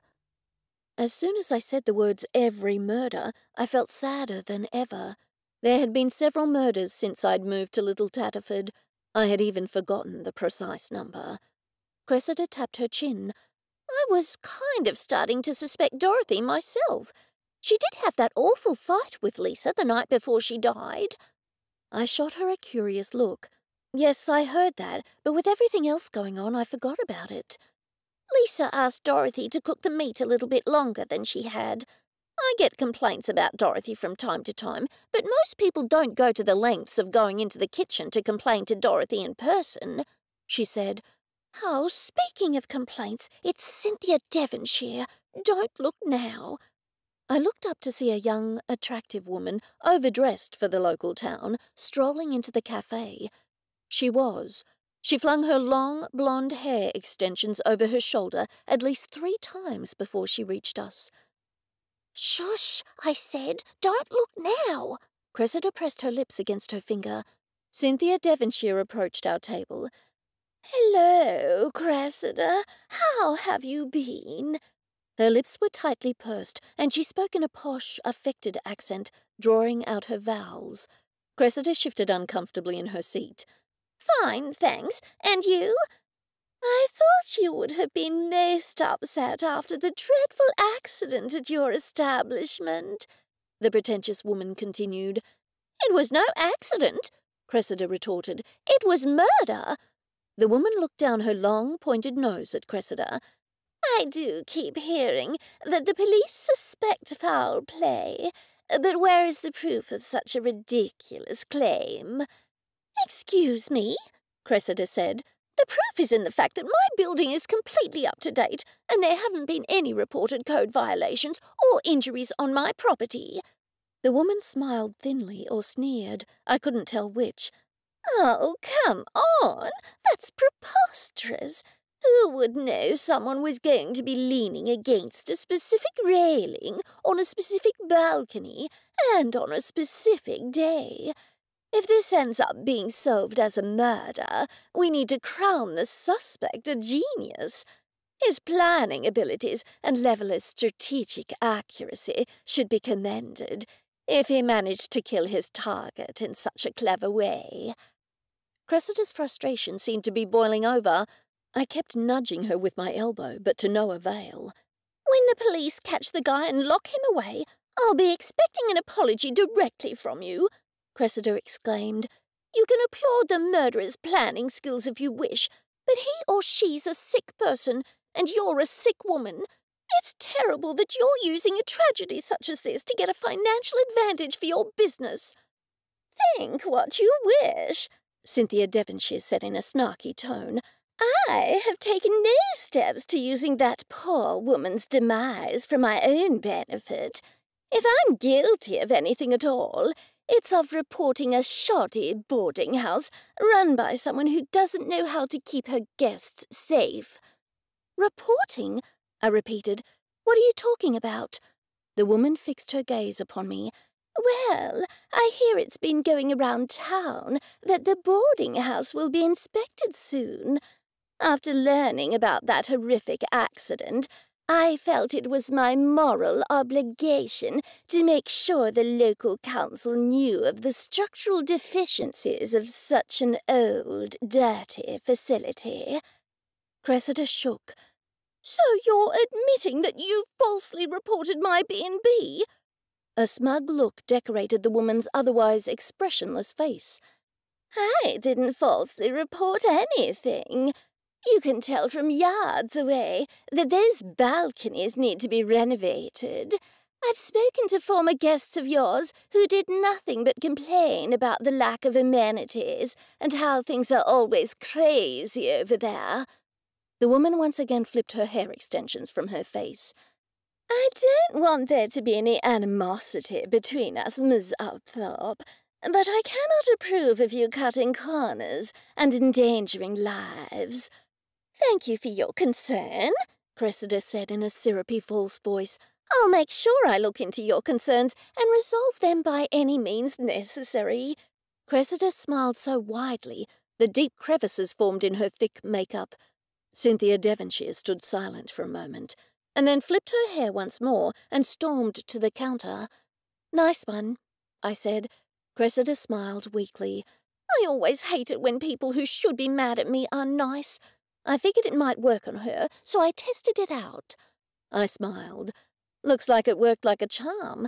I know she's purposely trying to provoke you, but with everything that's going on, we need to be careful and worry about protecting ourselves." "I know that, Sibyl," Cressida continued. "It's just so irritating when you hear about accusations being made and you know it's all lies, but there's nothing you can do to prove it." I nodded. "Anyway, back to Dorothy. Do you really think she could possibly harm someone?" Cressida bit her bottom lip and frowned. "I think anything is possible. Sometimes the least likely person is the most obvious culprit. People just don't realize it because the clues are there to point you in the wrong direction." "Since when have you been an amateur sleuth?" I asked. "I'm far from that," Cressida said. "I just know how far people are usually willing to go when they feel like everything is on the line. Sometimes nothing will stop them from achieving their goals." I understood only too well. After all, my ex-husband had plotted to kill me with the help of his mistress. "Anyway," Cressida continued, "I don't really suspect Dorothy. I don't know who else it could be, though. Well, other than that environmental activist or whatever he is. But murdering someone seems a bit extreme for such a noble cause." "That's true," I agreed. Cynthia Devonshire, coffee in hand, walked back past our table. "I will be seeing you again in the near future, I would assume. I look forward to it," Cressida said evenly. "I wouldn't be looking forward to anything if I were you," the woman said. "Either we'll end up putting you out of business, or you'll end up going bankrupt when your decrepit building falls apart and hurts someone again." Chapter 10. "Leave it to us to have a paperwork party," Cressida said as she took a sip of her drink and then shuffled the files she was updating. "We're unconventional and adventurous like that." I smiled and sighed as I looked at my own untamed tangle of forms and receipts. Cressida and I were sitting in the dining room with our paperwork spread out around the table. We had both fallen behind, and so Cressida suggested we should sit together to catch up. It was ironic that trying to organise receipts was the most relaxing part of my week. Part of me hoped that Mr. Buttons would join us, but that wouldn't help with the paperwork. Greg poked his head around the door. "Good evening, ladies." I returned his greeting while Cressida waved. Greg looked like the whole ordeal was wearing him down. While it did not show in his appearance, his manner was sad and less energetic than usual. "How are things going?" I asked him. "The environmentalists have made it worse," he said sadly. While I certainly did not approve of Greg destroying the wilderness area, I could not help but feel sorry for him. His wife had just died, and he had possibly been the intended murder victim. To make matters worse, the media kept calling him for a statement. and then he had to contend with his aggressive personal assistant. Cressida had to put the 6 protesters in a separate wing and organise special meal times, all to keep them and Greg from running into each other. No matter how frustrating life is, someone always has it worse, my grandfather used to say whenever I complained about anything. He was a wise man. I wouldn't switch places with Greg for $1 million. What are you ladies up to? Greg nodded at the table, full of scattered files and calculators. Paperwork party, Cressida explained as she waved a hand grandly over the spread-out mess. I'd ask if you wanted to join in, she said as a joke. Actually, I might have to take you up on that offer. Greg rubbed the back of his neck. With what happened to Lisa, it's been hard to stay on track with work. A knock interrupted our conversation. Cressida waved Greg to sit down while she went to check on the door. So, how are you doing? I asked in the awkward silence that followed Cressida's departure. One day at a time, Greg sighed. Just a little bit more to go, and then I'll take some time off. As I tried to find the right words to express my sympathy for his situation, 2 men made their way into the room. Greg looked up. I've been expecting you, detectives. Cressida and I left the dining room to give them privacy. Never a dull day, Cressida sighed and rubbed the back of her neck. It will be all right, a familiar voice assured her. Blake. I couldn't remember ever being so happy to see him. It felt so good to see him standing there with a cup of coffee in his hand. What are they here for? I asked him, nodding in the direction of the dining room. Before he could answer, Greg's voice bellowed, making the 3 of us jump. What do you mean? No suspects? The 3 of us exchanged glances as Greg continued to yell. How about 26 environmentalists breathing down my neck? Half of them are so extreme they'd sell off their mother to save a wombat. What about the rifle companies, the Historic Preservation Group, those loons claiming the land has been in their family for hundreds of years? Do I need to draw you idiots a map? What are my tax dollars paying you for? My wife is dead and you think someone killed her, and you have no clue who might have done it. Sir, please calm down. I've been calm. I've been sitting on my hands wondering when you were going to take care of this mess. Get out, and let me know when you actually have some answers. Cressida made a move towards the door, but Blake placed a hand on her shoulder and shook his head. After Greg ranted and raved some more, the detectives walked out of the room and headed for the front door of the boarding house. There was a banging sound inside the room, followed by the sound of rustling papers. Cressida and I hurried into the room, followed by Blake. Greg, Cressida snapped. She crouched to gather the papers on the floor. This isn't your office. Greg stopped his frantic pacing of the room. He mumbled an apology and then bent over to pick up Cressida's things and return them to the table. I know this is a hard time for you, Greg, but be more careful, Cressida scolded, shaking her head. I'm sorry. They came all the way here to tell me that my wife was murdered, and they haven't a clue by whom. Greg again paced the room furiously. As if I didn't already know that. I sighed and tried to get the paperwork organised without reading too much of Cressida's personal information. There's a strong likelihood that you were the target, Blake said as he helped collect the papers. In fact, you could still be targeted as we speak. Really now? Greg asked in mock surprise.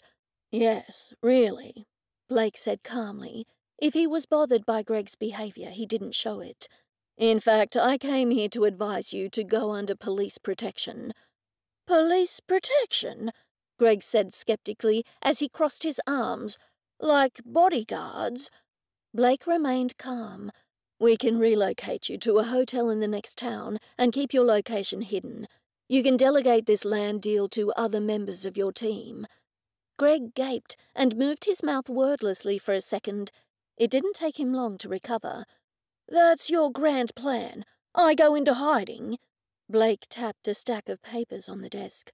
You are the target, so it's safer for everyone if no one knows your exact location. Safer for everyone? Like my wife? Greg demanded, his eyes blazing. Like Sibyl, Cressida, and Mr. Buttons. Blake fixed Greg with a stern look. "People who are not part of your land deal. People who are involved because you had to bring work with you. People who are in the crossfire of anyone who might be aiming at you. No one else needs to be collateral damage." "And then what?" Greg demanded as he slammed an open palm on the table. "What happens in the next deal if they think I can be chased off? The next? A family member is targeted? An accident at my house?" He banged his fist on the table. "I need to finish this. Here, in the open, to show them there's nothing they do can stop me, no matter how extreme." "Like killing your wife?" Blake glared at Greg. "I can't protect the dead," Greg said in a quieter voice. "But I can protect the living," Blake said at once. "And until we have a lead on why someone would try to kill you, how they knew where you would be and when you would be there, and then managed to get to the room first, until we have this information, you and everyone here is in danger. You will be safer in a non-disclosed location." "Out of the question," Greg snapped. "I'm not going to let them think they can chase me off this land deal." Blake crossed his arms over his chest. "How do you know it's about the land deal?" "What else could it be?" Greg demanded as he threw out his arms in exasperation. "It has to be someone connected to the land deal. Who else would come here?" "Enemies? People who owe you money? Blackmailers? A jealous ex? Even someone who didn't approve of the wedding? The list would probably be pretty long if you stopped blustering and gave us details beyond this land deal." "My personal life is no one's business," Greg said quickly. "It is people's business, especially when your personal life could get someone killed," Blake said levelly. Greg shot Blake a killer glare, but Blake did not seem to care. "I'm not going to give anyone the satisfaction of going into hiding." Greg set his jaw stubbornly. "What if I allow the police to stay here at the boarding house and accompany me? The whole building is under police protection, right? Problem solved." Cressida stood up and waved a hand in disagreement. "Wait, no! It's bad enough that we're in the news with all that's happened. If there are police stomping around, then no one will feel comfortable staying here." "Do you want me to leave?" Greg demanded. "Of course not." Cressida shook her head. "But you need to be safe, Greg. We do worry about you. But police all over the place?" Something in Greg's expression made me concerned. I figured that he would be a lot more rational about Blake's encouragement to relocate if he were not distracted by the death of his wife. Blake sighed and rubbed at the bridge of his nose. "I'll see if I can get clearance for surveillance until the deal's finalised or the murderer is apprehended, whichever comes first." Greg gave a thin smile. "Good, then everyone gets what they want." I shook my head. All I had wanted was a quiet night to catch up on my paperwork. Cressida wanted an end to the drama. Blake wanted Greg someplace else. I didn't see any winners in this argument. Chapter 11. I was sitting in the private dining room that night, having been invited to dinner by Cressida. Cressida and Mr. Buttons had decided that Greg would dine with them from now on, as it was not wise for him to be eating in the main dining room with the protesters around. Now Greg was sitting at the far end of the table and staring off into space as if he were lost in thought. A thunderstorm was brewing, and the air almost cracked with electricity. It did nothing to lift the mood in the room, despite the fact that rain was desperately needed by the whole district. Cressida's voice broke through the tense atmosphere. "Please, let's just focus on having one normal night. It's been a stressful and heartbreaking week." Greg started to cry, but he appeared to be fighting to keep himself composed. I looked at him with sympathy, but then I noticed that Mr. Buttons was watching him intently. I had no idea why, but planned to find out later. "I know we can't express how truly sorry we are for your loss, Greg, but we want to make sure that the rest of your stay here is as good as it can be," Cressida said sincerely, before signalling for everyone to eat. I watched her glance over at Mr. Buttons, acknowledging that by that point he had already started eating. Cressida didn't appear to be annoyed or upset, but it was apparent to me that everything was starting to take a toll on her. Greg looked at his full plate, but didn't take even the smallest bite. "I'd like to say something, if I may," he began. We all nodded, and he continued. "This has been the hardest week of my life. They say you can't start to heal until you grieve the loss of a loved one. But how can you begin to grieve and try to come back from such devastation if nobody lets you?" He looked around the table. "I'm sorry. It's just so frustrating. First the cops were poking around. No offense to your friend Sergeant Wesley," he said. "Then my car got destroyed, and then those weirdos put on a huge protest rally. And for what?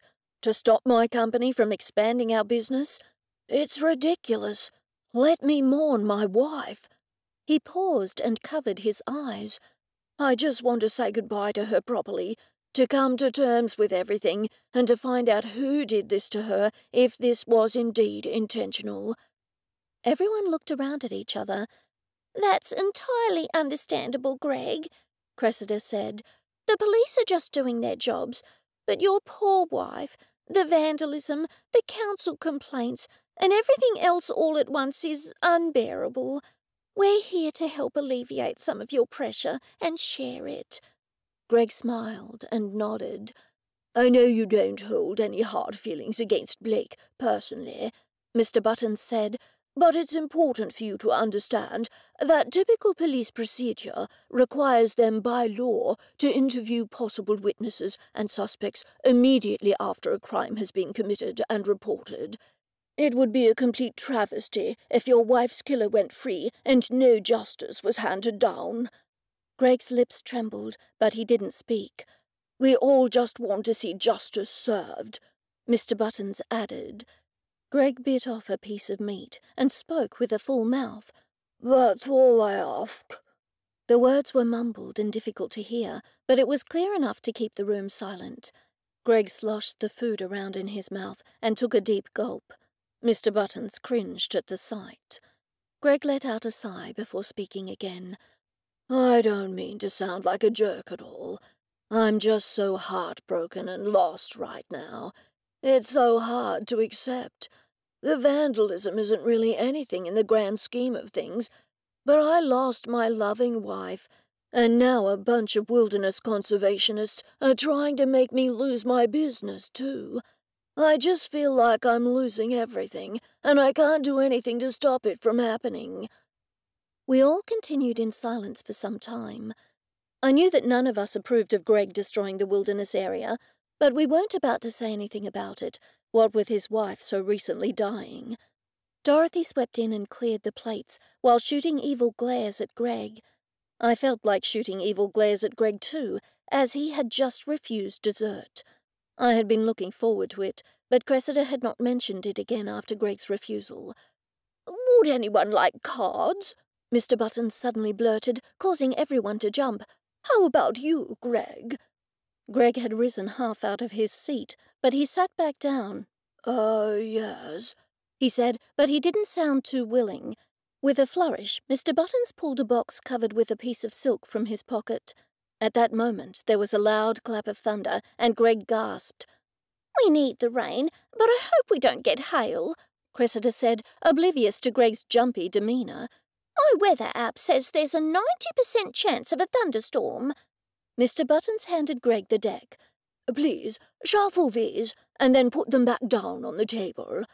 Greg did as he was told, until Mr. Buttons took the cards back and started turning them over. "What?" Greg gasped. "I thought you wanted me to play a hand of poker or blackjack or something with you. What is this?"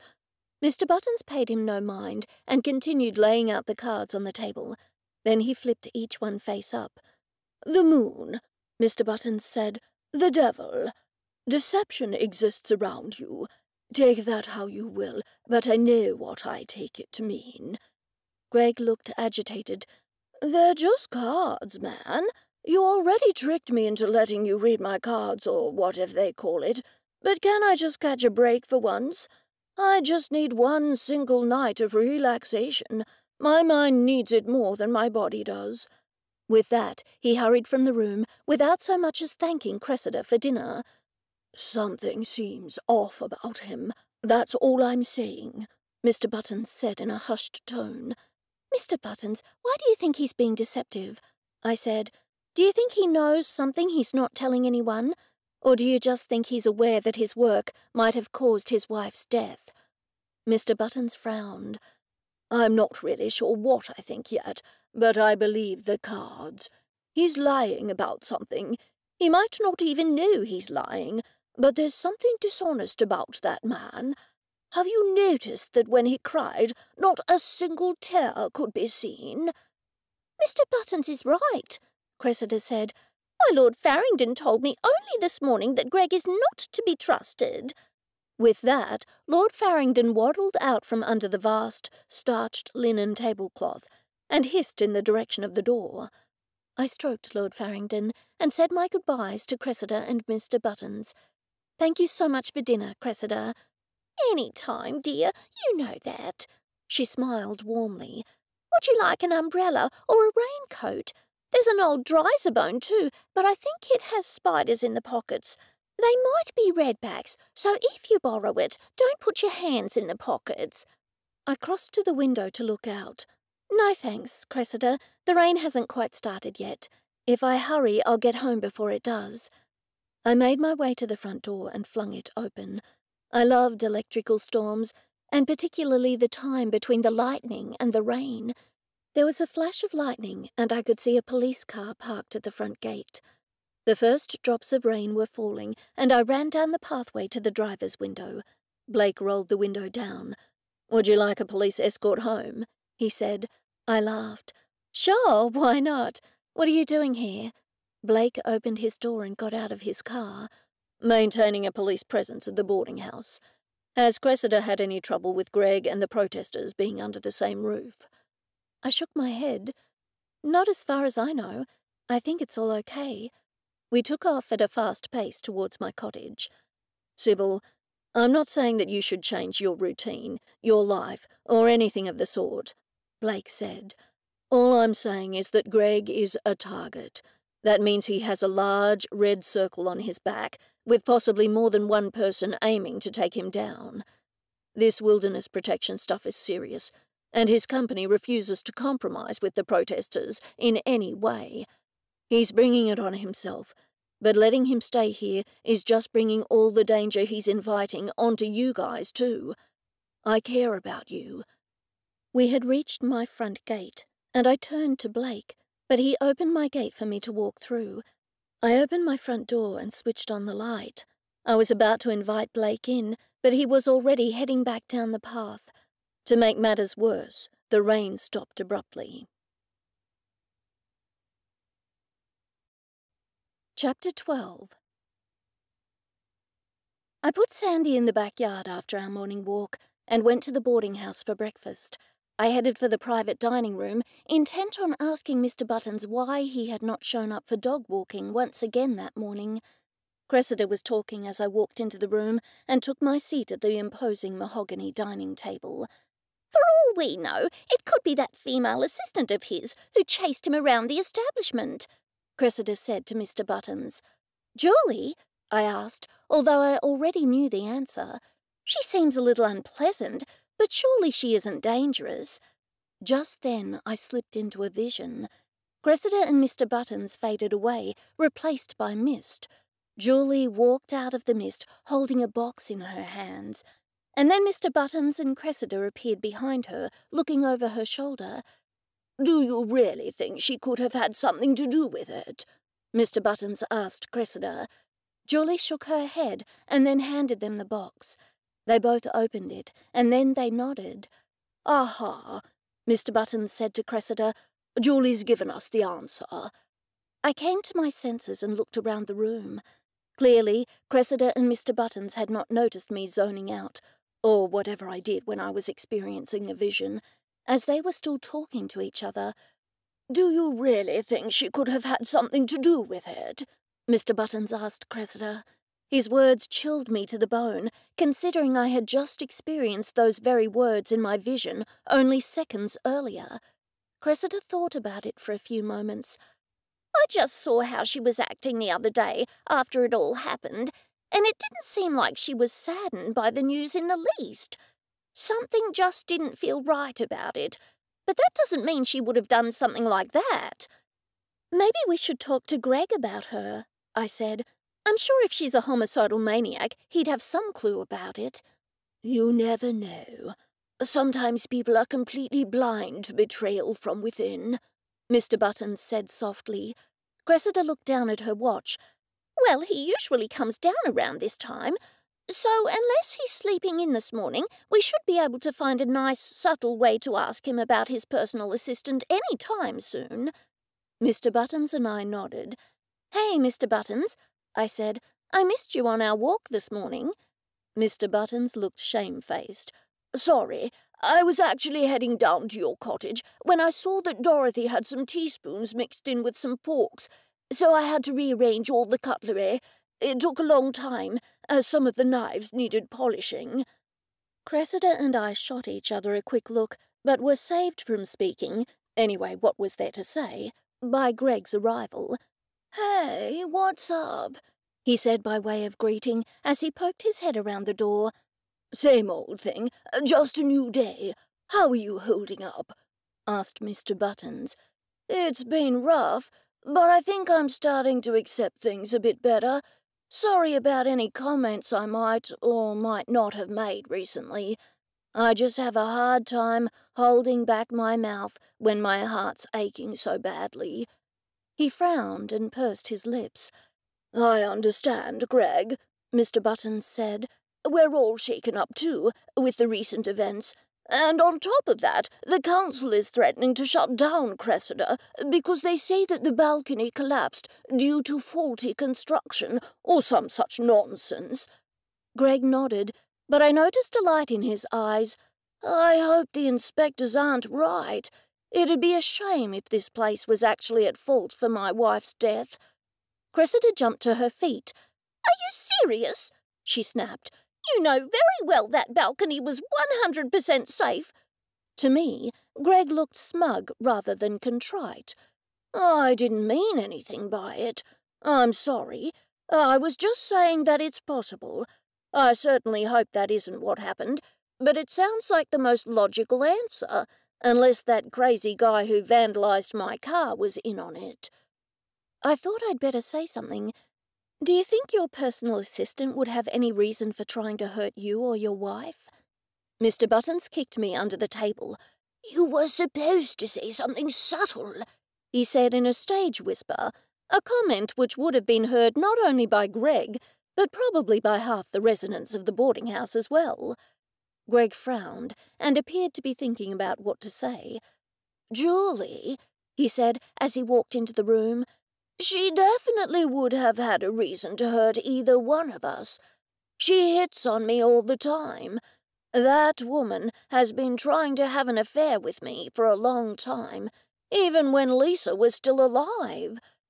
Have you had an affair with her? Mr. Buttons said.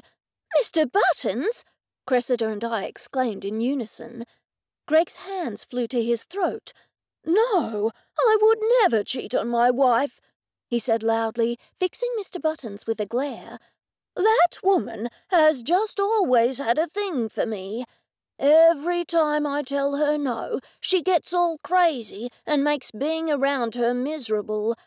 I don't know if she would ever go so far as to hurt anyone, though. I didn't even consider her a suspect before now, he added. Greg crossed to a window and stared out. Maybe I should just fire her, he said quietly. Even if she didn't hurt Lisa, if it gets out that she's been hitting on me and I allowed it to continue, I'll be made a fool in the public's eyes. I'm going to have a talk with her. With that, he hurried to the door and closed it quietly behind him. Cressida sighed. There are better ways to start a morning. I think I'm going to pay Blake a visit, I said. I don't know if he's even looked into the personal assistant's history. He should at least be made aware of her and the fact that she's shown interest in the victim's husband. Mr. Buttons nodded. Okay, but can't you just call him? Cressida elbowed him. You silly man. Mr. Buttons' cheeks flushed. Oh, Sorry." I could feel my cheeks flush too. I said my goodbyes and hurried to my van. I was a little embarrassed, but truth be told, I was looking forward to seeing Blake. It was funny that he had just left me on the doorstep like that, and I wondered if anything was wrong. As I pulled over outside the police station, I smiled. The thought of seeing Blake again always filled me with excitement. I opened the door with anticipation, but then stopped in surprise. Blake was standing behind the front desk with a young, attractive woman. The two were talking like best friends. I caught my breath and turned to leave, but before I reached the door, Blake called me back. "Sibyl, this is Rachel Winters. Rachel, this is Sibyl Potts." The two of us shook hands. Blake did not introduce the woman as his girlfriend, thankfully, but neither did he give any clue as to her identity. Rachel left, after waving to Blake flirtatiously, or so it seemed to me. Blake must have caught my expression as he hurried to explain. "Rachel's an old friend," he said. "She's one of the protesters. She's back in town for the protest rallies." I nodded. I was more than a little jealous, to be honest. I took a deep breath. "Well, I'm here about Julie, Greg's personal assistant. Greg told us that she's been trying to start up some sort of affair with him for quite a while now." "Does he think she wanted to hurt him or Lisa?" I shrugged. "He isn't sure, but maybe Julie thought he'd be all hers if the wife was removed from the picture." "Thanks, Sibyl. I'll look into it." I nodded and made to leave, but Blake caught my arm.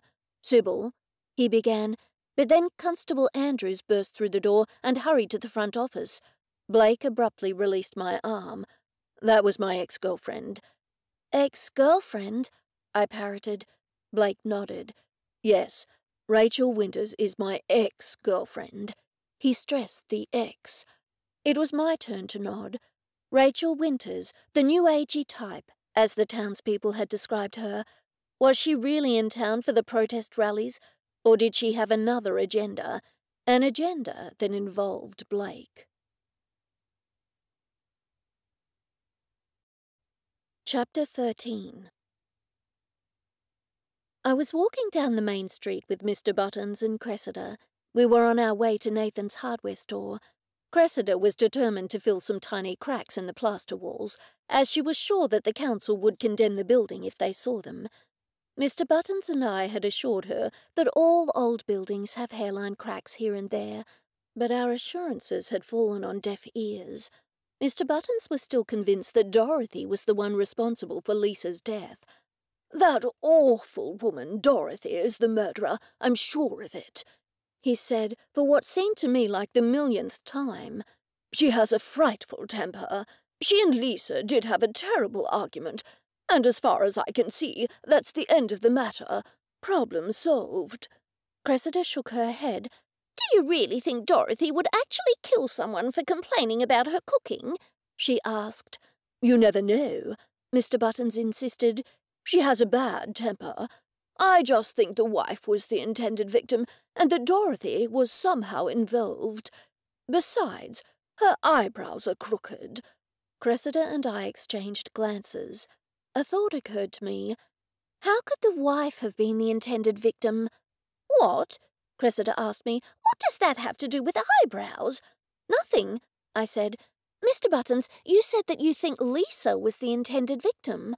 Mr. Buttons nodded. "Greg said he always smoked out on the balcony," I said. "Lisa was hardly ever out there, so why would Dorothy, or anyone else for that matter, try to kill Lisa on the balcony if they wanted to make it look like an accident?" Mr. Buttons paused and thought about it for a while. "I guess you might have me there, but who knows?" he finally said. "Maybe Dorothy overheard Greg telling his wife he was going to smoke outside that day." Cressida arrived at the checkout with a basket full of items.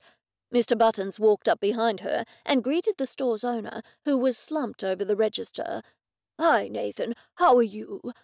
The elderly, stooped man looked up and squinted at Mr. Buttons. "Is that you, Mr. Buttons? I've misplaced my glasses. What with the death of that poor woman and all those people dancing around with signs and yelling about saving the wilderness area, The world's gone mad. It's a good cause, mind you, but protesting in the main street won't help them." "It is a good cause," Mr. Buttons said. "I'm sure if something came my way that I felt strongly about, even I would hold up a sign for a few hours to show my support. Can't blame them for trying to save the wilderness area, can you?" I nodded. It's an absolute crime that Greg's encroaching on the wilderness area. I wish the protests could help, but it's obvious that Greg isn't going to stop his land expansion. "Greg," Nathan said, "is he doing renovations at the boarding house?" Cressida frowned. "No," she said. "Why do you ask?" "Oh, no reason, really. Sibyl mentioned his name, and I just then remembered him coming in here the other day." Nathan scratched his nearly bald head. "Strange thing, but old age is a fickle beast." He chuckled. "What did Greg come here for?" Cressida asked. "I think he bought a big wrench," Nathan said. Cressida, Mr. Buttons and I exchanged glances. Mr. Buttons wriggled his eyebrows at us. I looked back at Nathan, but he was staring in a mirror, trying to rearrange his comb-over. As we were walking towards the front door of the hardware store, Mr. Buttons stopped and looked up at the ceiling, and then pointed upward. "Hey, Nathan," he said, turning back to the elderly man. "Is that a CCTV system?" Nathan looked up from the mirror and set his comb on the nearest bench. "Yes, it is. Why?" "Do you think we could take a look at your footage for the week leading up to the recent death at the boarding house?" Nathan looked confused. "You really should leave that up to the police, Mr. Buttons," he warned him. "Why, back in my day—" Mr. Buttons cut him off. "Oh, yes, of course we'll turn over anything we find right away. I just have a hunch about the whole thing, and if you have recordings of everyone, we can at least narrow it down to a few people who could be involved." "You're looking for what exactly?" Cressida asked him. Mr. Buttons looked smug. "If a certain person purchased a wrench or similar tool, she could have tinkered with the railing that collapsed." He turned back to Nathan, but he had already fallen asleep on the counter and was snoring softly. We walked down the street to the nearest cafe. Mr. Buttons stopped outside the entrance. "I'm still saying that Dorothy did it." Cressida groaned. "Of course you are, Mr. Buttons." "Look, just think about this," I said. "Why would Dorothy sabotage the railing of a balcony that Greg always used? I'd think the perpetrator would have to be either someone going after Greg, like the wilderness protesters, or Greg himself going after his wife." "How do you figure?" Mr. Buttons asked in disbelief. "Why would Greg kill his own wife?" "I don't know what the motive could be, but maybe it has to do with his assistant. Nathan said Greg bought a big wrench." Mr. Buttons shook his head. "We know that Greg turned down his assistant, though, so I really doubt that. There's also the fact that Greg and Lisa just got married, so it's unlikely that he was already having an affair. Why would he get married in that case? It makes no sense. Plus, he's already a very wealthy man, so it's not like he did it for insurance money or something. I just don't see it." Mr. Buttons shook his head again. I walked inside the building, the tempting fragrance of coffee luring me in. "I'm just saying that Greg had an opportunity, much more so than anyone else could have. It's his room, and he used that balcony frequently. I just think it would be far less obvious to the random person walking outside if Greg was undoing some bolts, as opposed to someone like Dorothy standing up there doing it." "You could have a point there, Sibyl," Cressida said. "And why wasn't Greg up there that day? Seems odd to me that he wanted to smoke in the yard that one time." "Exactly," I said. "I think we might be onto something." "But then he would have had to lure his wife onto the balcony in his place," Mr. Buttons said. "Wouldn't that have been tough, too? And again, what is his motive?" We had taken our seats at the front table, by the big window overlooking the highway. "Just because we don't know his motive doesn't mean he doesn't have one," I said. "It's possible that he called her out onto the balcony from out in the yard.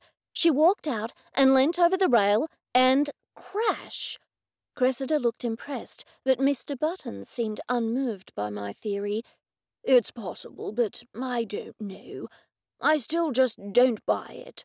Not unless you can give me a believable reason as to why a newly married man with buckets of money, a highly successful business, and everything he could possibly ask for, would risk it all away to kill the woman he had only just married.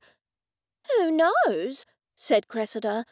"Why else smoke outside instead of on the balcony, though, that one day?"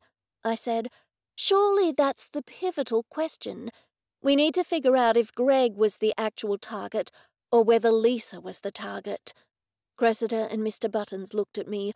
"How do we figure that out?" Mr. Buttons asked. I shrugged. I don't have a clue. Chapter 14. I was sitting in the main dining room with Cressida and Mr. Buttons. The three of us were sipping our English breakfast tea and nibbling cucumber sandwiches perfectly cut into triangles. Greg sat with us, but he was spending more time looking at his cup and playing with it than actually drinking from it. He slowly spun the cup around and around as it perched atop the table, stirring it with a spoon every once in a while. "I'll have to go back to Nathan's Hardware for a trowel," Cressida said out of nowhere. Greg looked up from his teacup. "Nathan's Hardware," he said. "If you ever need any supplies, I'd be happy to pick them up for you. Have you been there lately?" I wondered why Greg was so focused on the hardware store all of a sudden. What's he trying to hide? I wondered. The fact that he had bought a wrench? "Yes," Cressida said. Greg simply nodded before returning to stirring his cup. "So, Greg, how's everything going with the wilderness area and all that?" Mr. Buttons asked. The man continued spinning his cup of tea and tuning out the world. Eventually he looked up at Mr. Buttons and spoke slowly. "It's been okay. We're still dealing with those wilderness nuts, though, on a daily basis, it seems." His tone held more than a hint of irritation. I was annoyed. I most certainly was opposed to his destruction of the wilderness area, but I could hardly say anything. After all, he was Cressida's paying guest, and his wife had just died. "Things will get better," Cressida said. "Sometimes I can't believe we're still standing after everything we've been through. You just have to have hope and trust that things will work out how they are supposed to. Whoever caused your wife's demise will be punished. I know it." Greg rolled his eyes, a gesture I considered to be quite rude after Cressida's kind words. He raised his cup and took a brief sip. He licked his upper lip and placed the cup down a little too hard. "I should probably head out soon. This construction site is monstrous, difficult, and full of protesters, so I might need an early start this morning." Just as he stood to his feet, Blake and Constable Andrews walked in. "Good morning, everyone," Blake said. "What brings you here so early, Blake?" Cressida asked. "I came by to see if Greg would mind accompanying us back to the station. We would like to discuss a few things about his wife's murder case with him." Greg frowned and crossed his arms over his chest. "Will this take long?" he snapped. "I've been dragging my feet on the ground long enough because of this mess.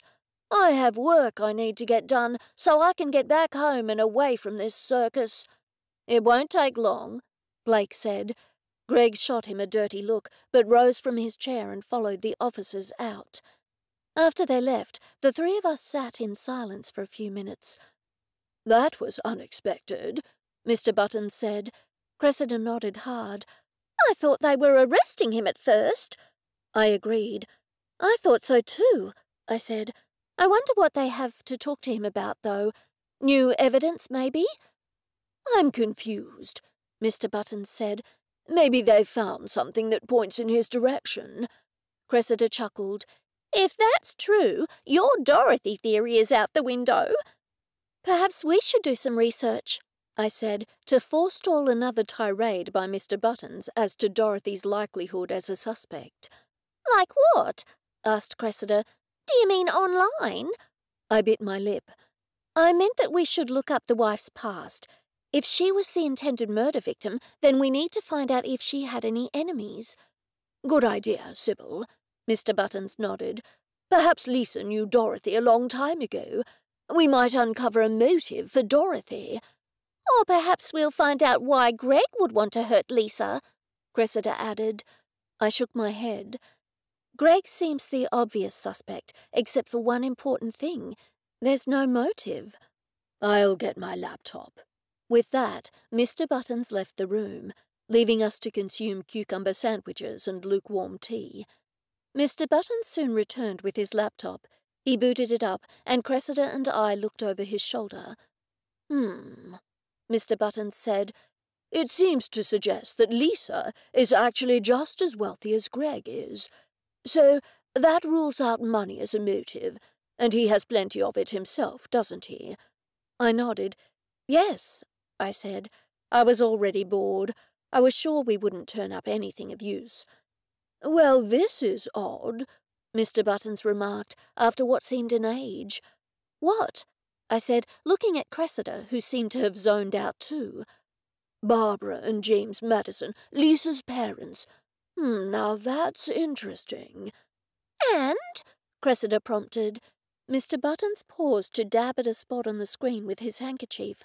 "Okay, it looks like the Madisons are in business with Greg's parents. They're in Europe.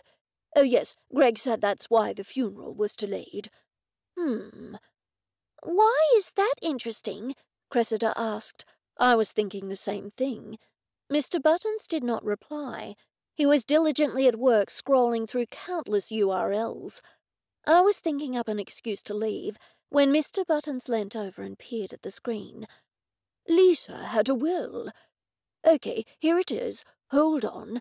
Mr. Buttons stared at the screen, his eyes darting left and right, over and over. "Oh, no, it wasn't anything." "So basically we're back where we started," Cressida said in a strained voice. Mr. Buttons nodded. "Looks like it." "Okay, so let's go over what we know and what we don't," I said. "We know that Greg is very wealthy. We also know now that Lisa was wealthy too, before the marriage. So I think it's safe to say that the money motive just doesn't fit into this puzzle." "And they were only married for a short time," Mr. Buttons said. "Why even marry Lisa in the first place if he didn't want to? Sure, people change their minds and want a divorce, but not days after the wedding." "Wait," I said, "what if he didn't want to get married at all? If their parents are good friends and business partners, wouldn't it make sense that the marriage was arranged?" Mr. Buttons looked at me strangely. "Who in Australia has an arranged marriage? I really don't think their marriage was arranged, and even if it was, I think saying no is a much better tool to get out of it than murder." "You never know with those high society types, though," Cressida said. I sighed. "I didn't mean an arranged marriage as such. I meant that their parents might have put pressure on both of them. Perhaps it was expected of them both from an early age, and they just fell into it." I sighed again. "Really, I don't have a clue. You know what they say, money and love are the usual motives for murder, and I can't see how Lisa's murder fits either." Cressida sighed. "We're back where we started from." Mr. Buttons agreed, and then took his coins out of his wallet and polished them.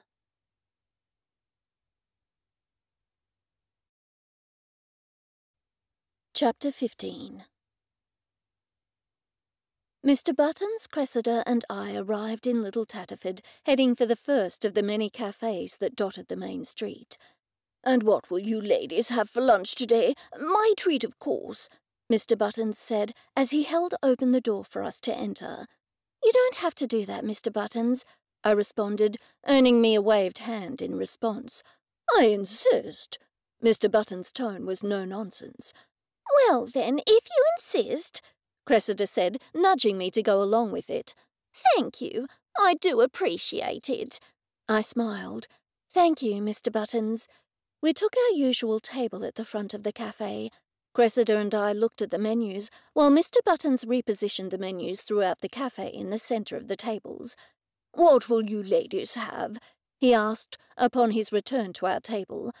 "I'll have my usual, the macadamia apple crusted pork loin, please," Cressida said. Mr. Buttons furrowed his brow at Cressida. "Macadamia nuts give you heartburn." "Yes, but it's worth it."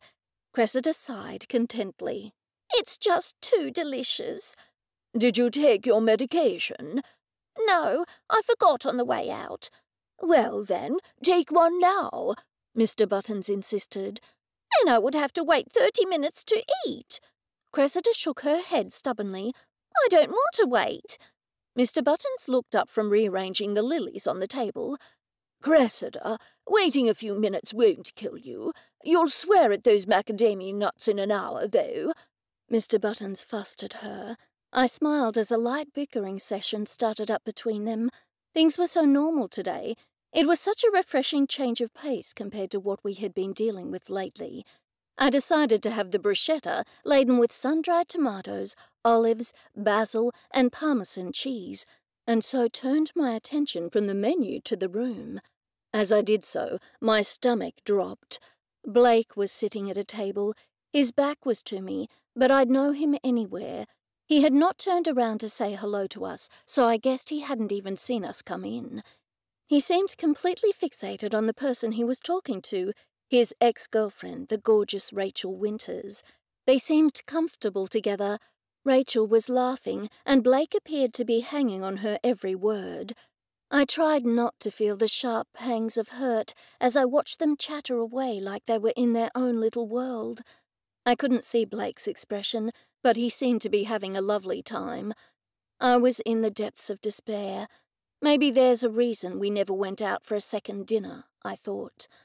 "Earth to Sibyl," Cressida said, startling me back to the moment. "Did you know what you wanted?" Mr. Buttons asked. "Oh, yes, the bruschetta laden with sun-dried tomatoes, olives, basil, and Parmesan, please." I forced a smile and did my best not to allow the unexpected scene to throw me off my lunch.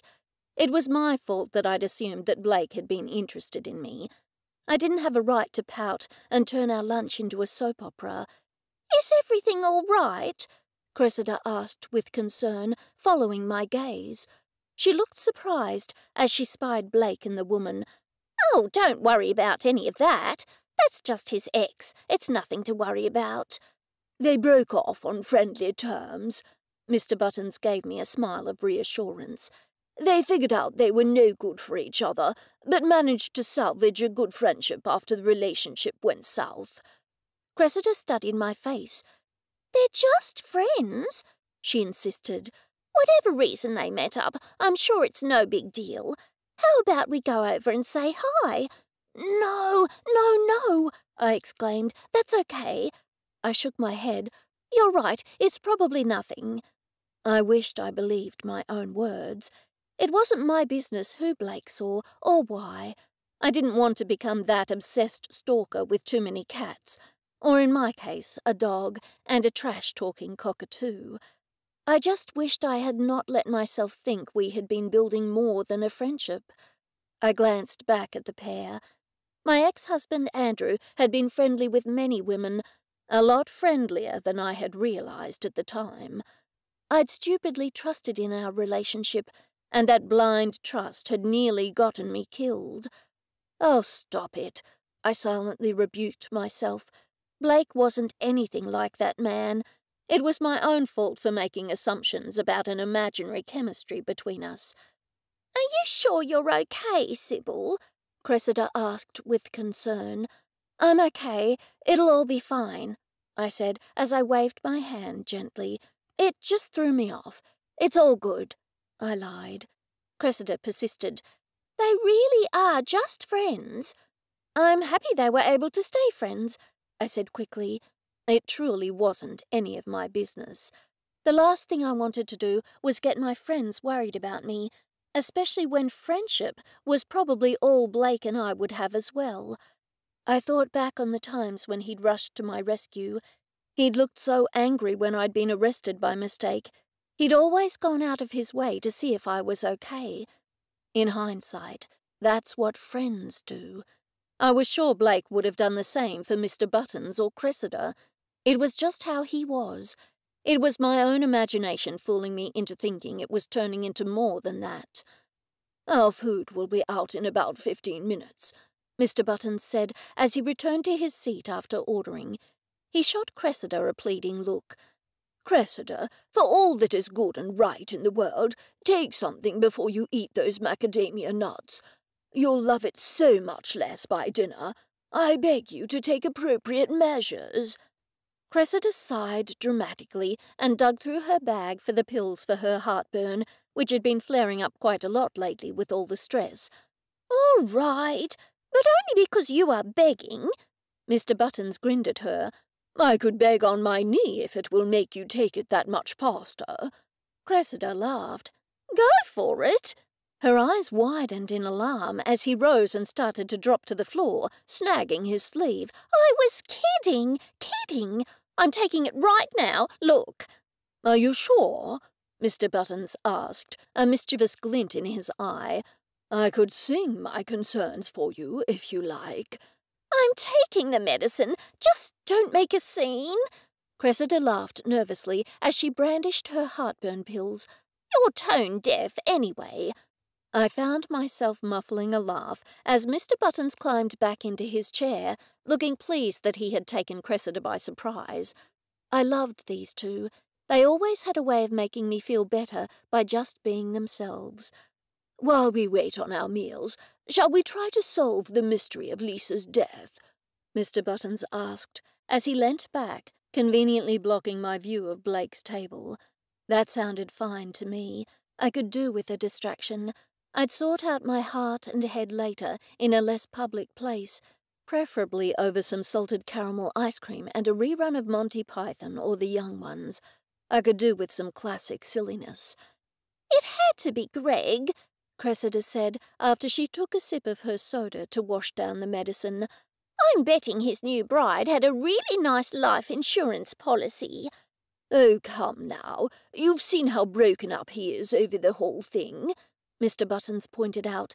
"Besides, if insurance was his motive, he would have waited until they had been married for much longer than a day or two." Cressida looked sceptical. "Money does weird things to people. He didn't take time off his work to mourn." "People deal with grief differently," Mr. Buttons said. "He might be burying himself in his work." I bit a fingernail. Who else would have known Greg's room number? Or been able to get into the room with no one noticing? I asked. I had to side with Cressida on this one. Greg's behaviour was indeed strange, even for someone in mourning. He didn't act like he had lost the love of his life when he was making land deals and chasing off protesters. "My money is on our dear Dorothy," Mr. Buttons grimaced as he brought up the woman's name. "She knew Greg's room number, of course. It would have been easy to go up there wielding a wrench. She's a few kangaroos short of a herd." "Why would she do that, though?" Cressida asked, unconvinced. "I know you don't like her, Mr. Buttons, but really, we can't accuse someone just because she's unlikable." "How much do we really know about her, though?" Mr. Buttons asked. "Look at that time when the ghost hunters came to town. None of us saw her connection there until it slapped us in the face." "And Dorothy was also on the suspect list then," I said. "We can't throw her on the list every time we get stumped by something." "We can if she's a mean woman who has the access and ability to do it," Mr. Buttons countered. Cressida raised her eyebrows. "But again, why would she do it? We don't have any way to connect her to Greg. The only motive is her big fight with Lisa the night before the murder." I shrugged. "I suppose it's possible that she's related to one of the protesters, but that's quite a stretch." "Greg is the one with the motive," Cressida said. "His whole life involves the bottom line. Most of his opponents backed off out of respect for the loss of his wife, too.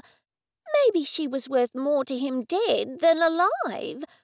"That's a pretty grim picture to paint," Mr. Buttons said doubtfully. "Killing his wife for sympathy.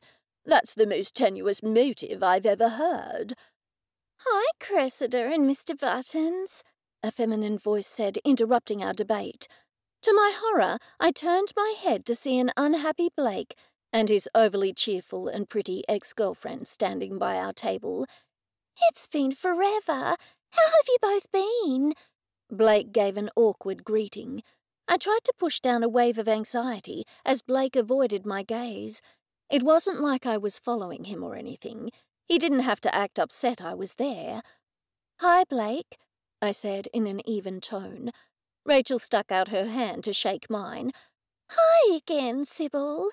I mumbled a polite greeting as I shook the woman's hand. Blake did not look at all pleased that the two of us were speaking.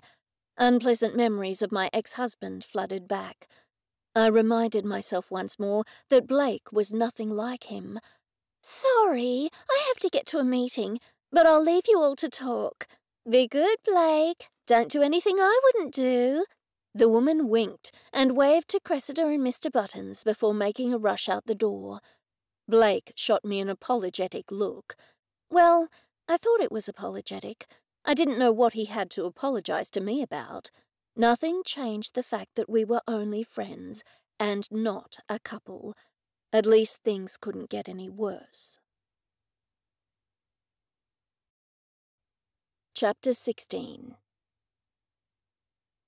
Mr. Buttons and I had been Googling for hours, or at least it sure felt like it had been that long.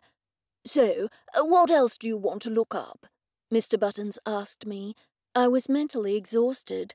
I couldn't think of a single avenue that we had not pursued. "Top 10 men who murdered their wives," Cressida interjected from her position behind the table. She shuffled her paperwork for a moment. "He might not be on those lists yet, but perhaps his motive is," she added before returning to her work. I laughed, but I knew she might be right. "Go for it," I said to Mr. Buttons. "Let's see if there are any cases of men who murdered their wives for unusual motives." We got back to work sifting through the mountains of links. "What about this one, then?" Mr. Buttons asked, stabbing his finger at the screen. "This man killed his wife because she was going to turn him in for embezzling company funds." Cressida walked over and stuck her face towards the screen. Something like that would definitely make sense," she said. The three of us peered at the screen. Moments later, the door swung open and Greg strolled in, looking distraught. Mr. Buttons slammed the laptop shut. "Hello, everyone," Greg said, his face pinched and white. His hands went to his face. "We were just seeing what the weather was going to look like for the week," Cressida said. "That thunderstorm didn't bring much rain." She wasn't a good liar, but Greg did not appear to notice. "Thanks," he said as he sat down. "The police held me for hours and hours, asking me the very same things over and over again. It's all been so overwhelming and intense.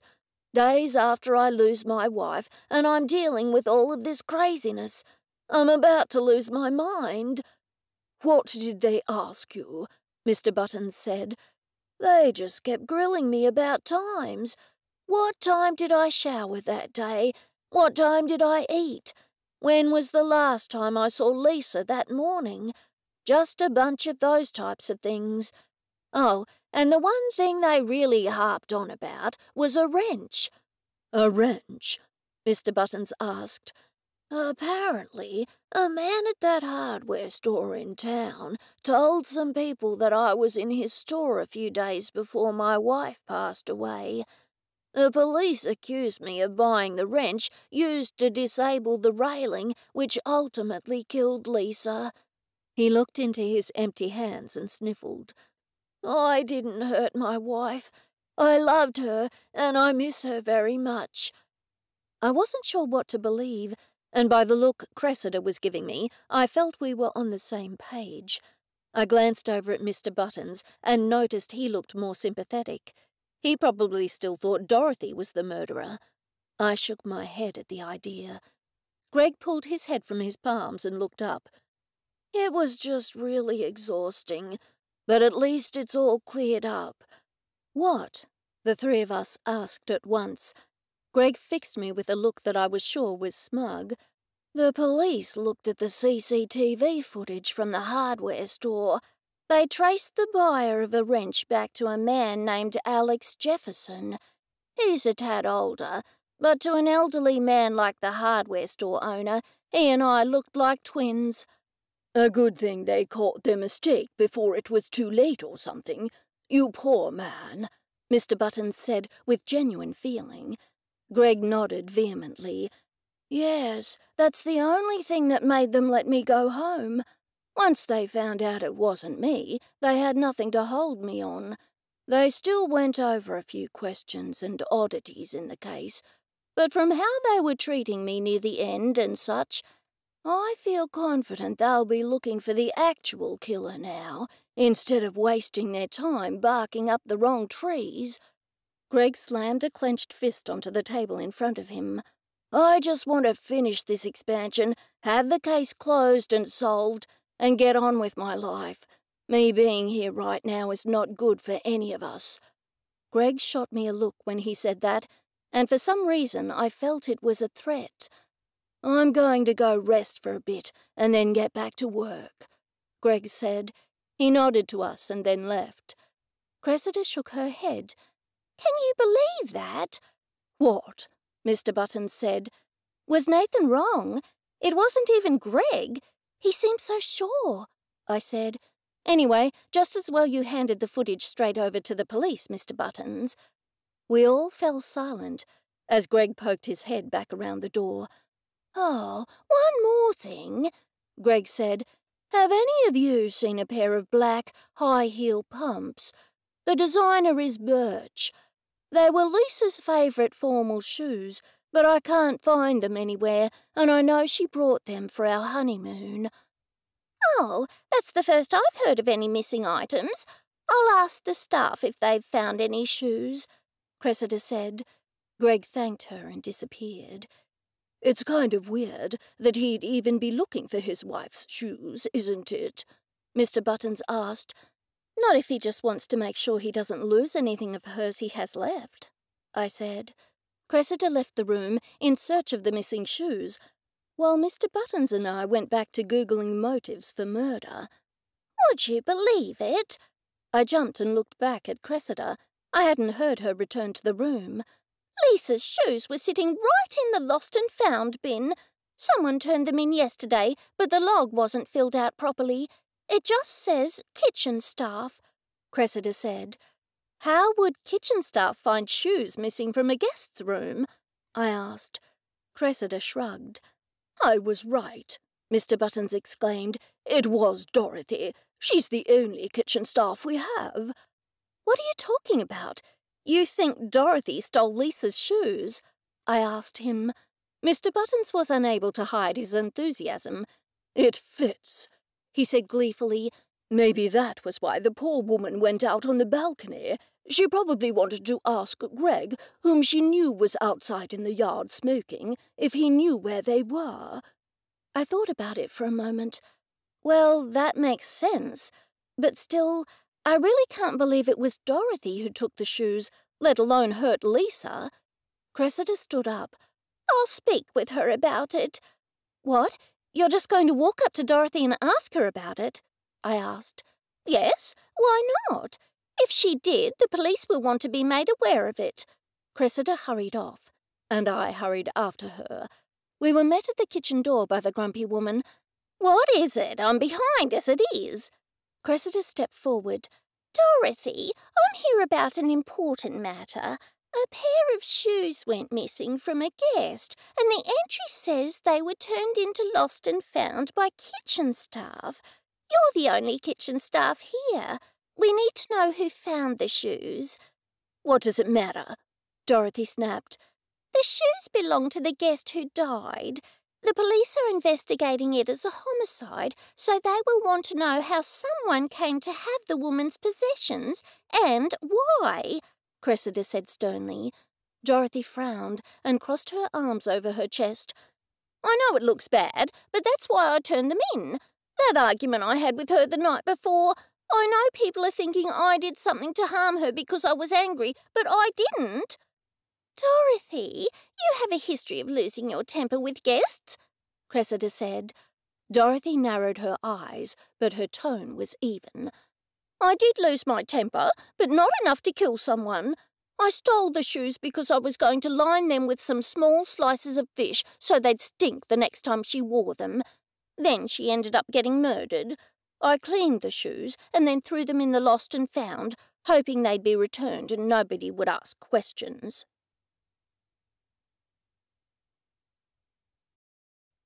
Chapter 17. I had a break between grooming clients, so I wandered up to the boarding house to see if there had been any developments. Cressida was sitting on the front steps, her head in her hands. The little Tatterford and Shire Council is sending an inspector here today. She sighed and rolled her eyes at the thought. Why would they? I said. The police are treating Lisa's death as suspicious. Cressida sighed and looked away. I don't know, but I don't think it's a good thing. It's like someone at that place has a grudge against me.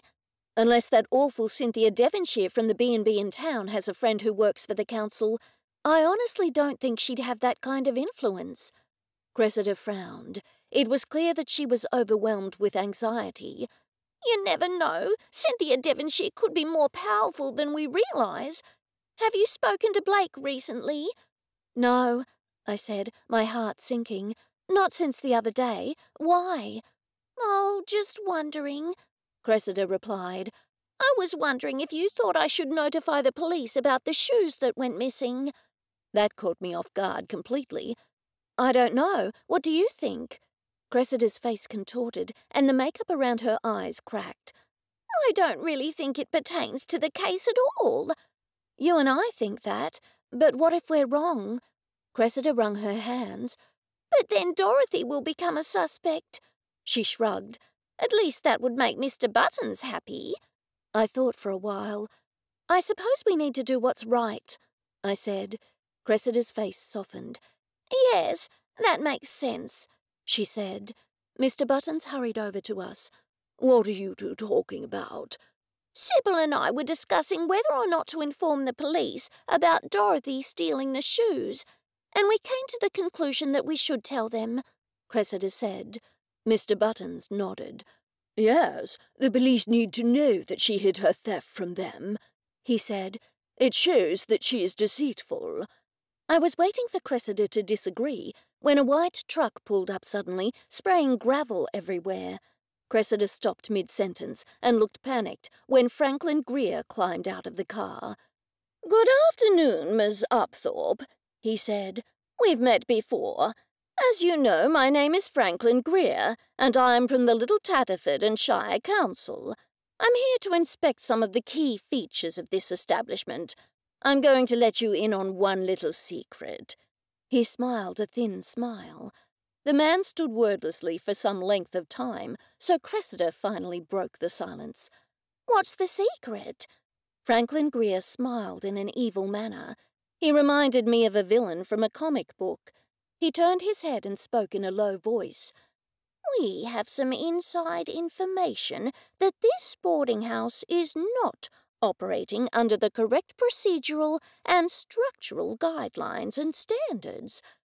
Failure to comply with any of our requests, whether they be for information, documents, customer and guest information, or anything of the sort that we deem necessary, will lead to the temporary closure of this establishment for an indefinite period of time, or until the issue is resolved in a satisfactory manner set forth by the Little Tatterford and Shire Council.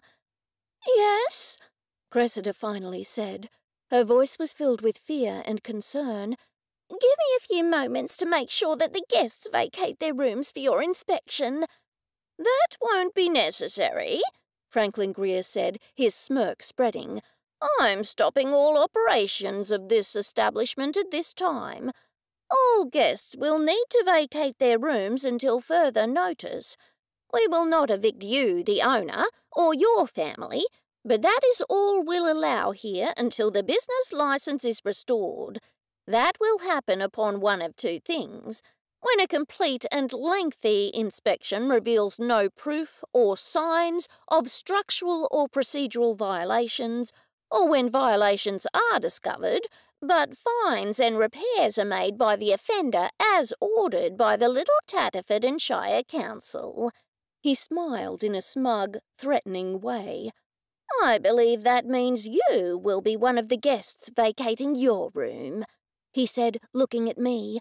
I resisted the urge to stomp on his foot. "Actually, I live in the cottage out back. I don't board here, so I get to stay too," I said. Franklin Greer ignored me. "Excuse me, sir," he said to Mr. Buttons. Mr. Buttons glared at him. "Yes." "Are you a guest here?" Mr. Buttons looked like a kangaroo in the headlights, frozen and unsure of what to do. I wondered if time was at a standstill in his mind, while little gears spun around, trying to come up with the right solution to his quandary. Cressida moved to position herself between Franklin Greer and Mr. Buttons. "What are you talking about?" she said. "Mr. Buttons is my boyfriend. He lives with me," she said defiantly. I was surprised that Franklin Greer fell for such a blatant lie, but he did. His face fell with disappointment, but then soon lighted up when one of the young environmentalists hurried out the front door. "Who is that?" he asked Cressida. "He's Peter Steele, one of our guests," Cressida said honestly. "There are others." "All right, thank you for your cooperation." He smiled in a sadistic way as he approached the guest. The young man then went back into the boarding house. Franklin Greer walked back to us. "I will inform all the guests that they will no longer be able to reside at this establishment. They are going to be packing up and vacating within a few hours." "You can't be serious!"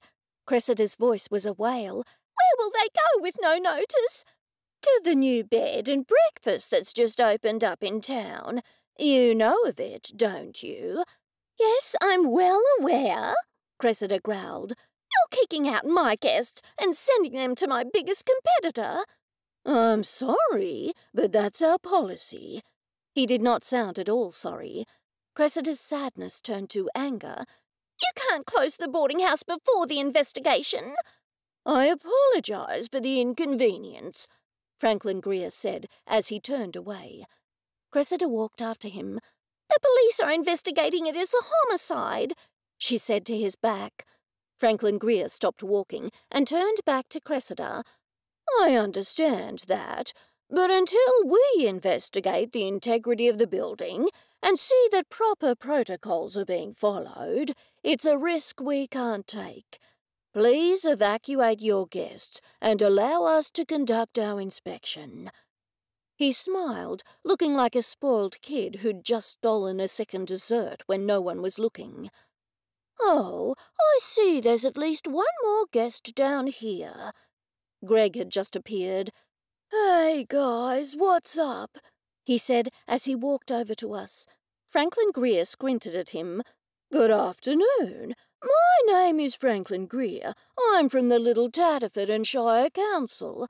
We're here investigating some possible issues with the building. If you're a guest, we need to ask that you leave the premises as soon as possible for safety reasons. That is, unless you are a member of Ms. Upthorpe's family. Are you?" "No," Greg said. He was clearly unsure of how to respond to the situation. "Mr. Greer, Greg is a close friend of mine," Cressida said. I watched Greg's eyes flicker as he caught on to what was happening. "Yes, I'm just in town briefly and needed a place to stay. Cressida and I go way back, and she allowed me to stay in a room as a family guest. I haven't paid her a cent." "That means he's not a customer or guest under business policy," Cressida elaborated. Franklin Greer tilted his head upwards. "All right. I think we're going to schedule a thorough inspection very soon. I'll call you later with the exact time and date." "I thought you were going to do that right now." "No, we need to look over a few things and give those guests time to vacate the rooms. We will be in touch."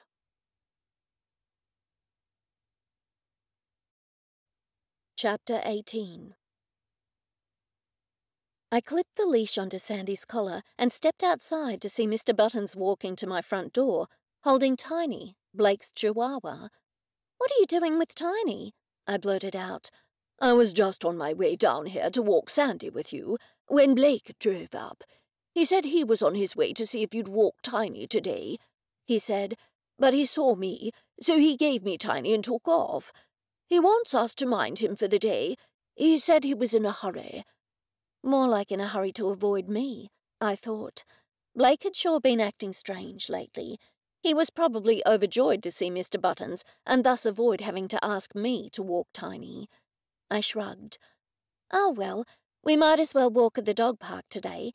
Can you hold Sandy while I go back inside to get my car keys?" My feeling of being sorry for myself subsided somewhat when we reached the dog park. Sandy and Tiny both loved the dog park, with all the interesting smells of the kangaroos and rabbits.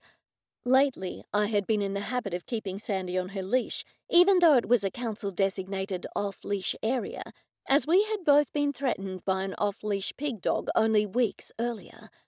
While I thought neither of us looked like wild pigs, this dog obviously had thought we looked like prey, and I'd had some scary moments before the dog's owner managed to get control over the dog and drag him away.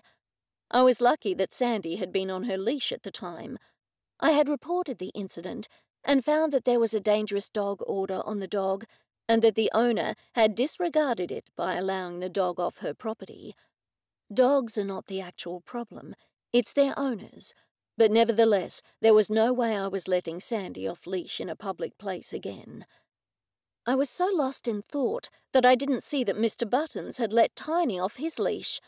"Oh, no, Mr. Buttons," I exclaimed. "Keep him on the leash. It's not safe." "What could possibly happen?" Mr. Buttons said. "He's a well-behaved dog. He won't run off." I simply shrugged and huddled into my scarf.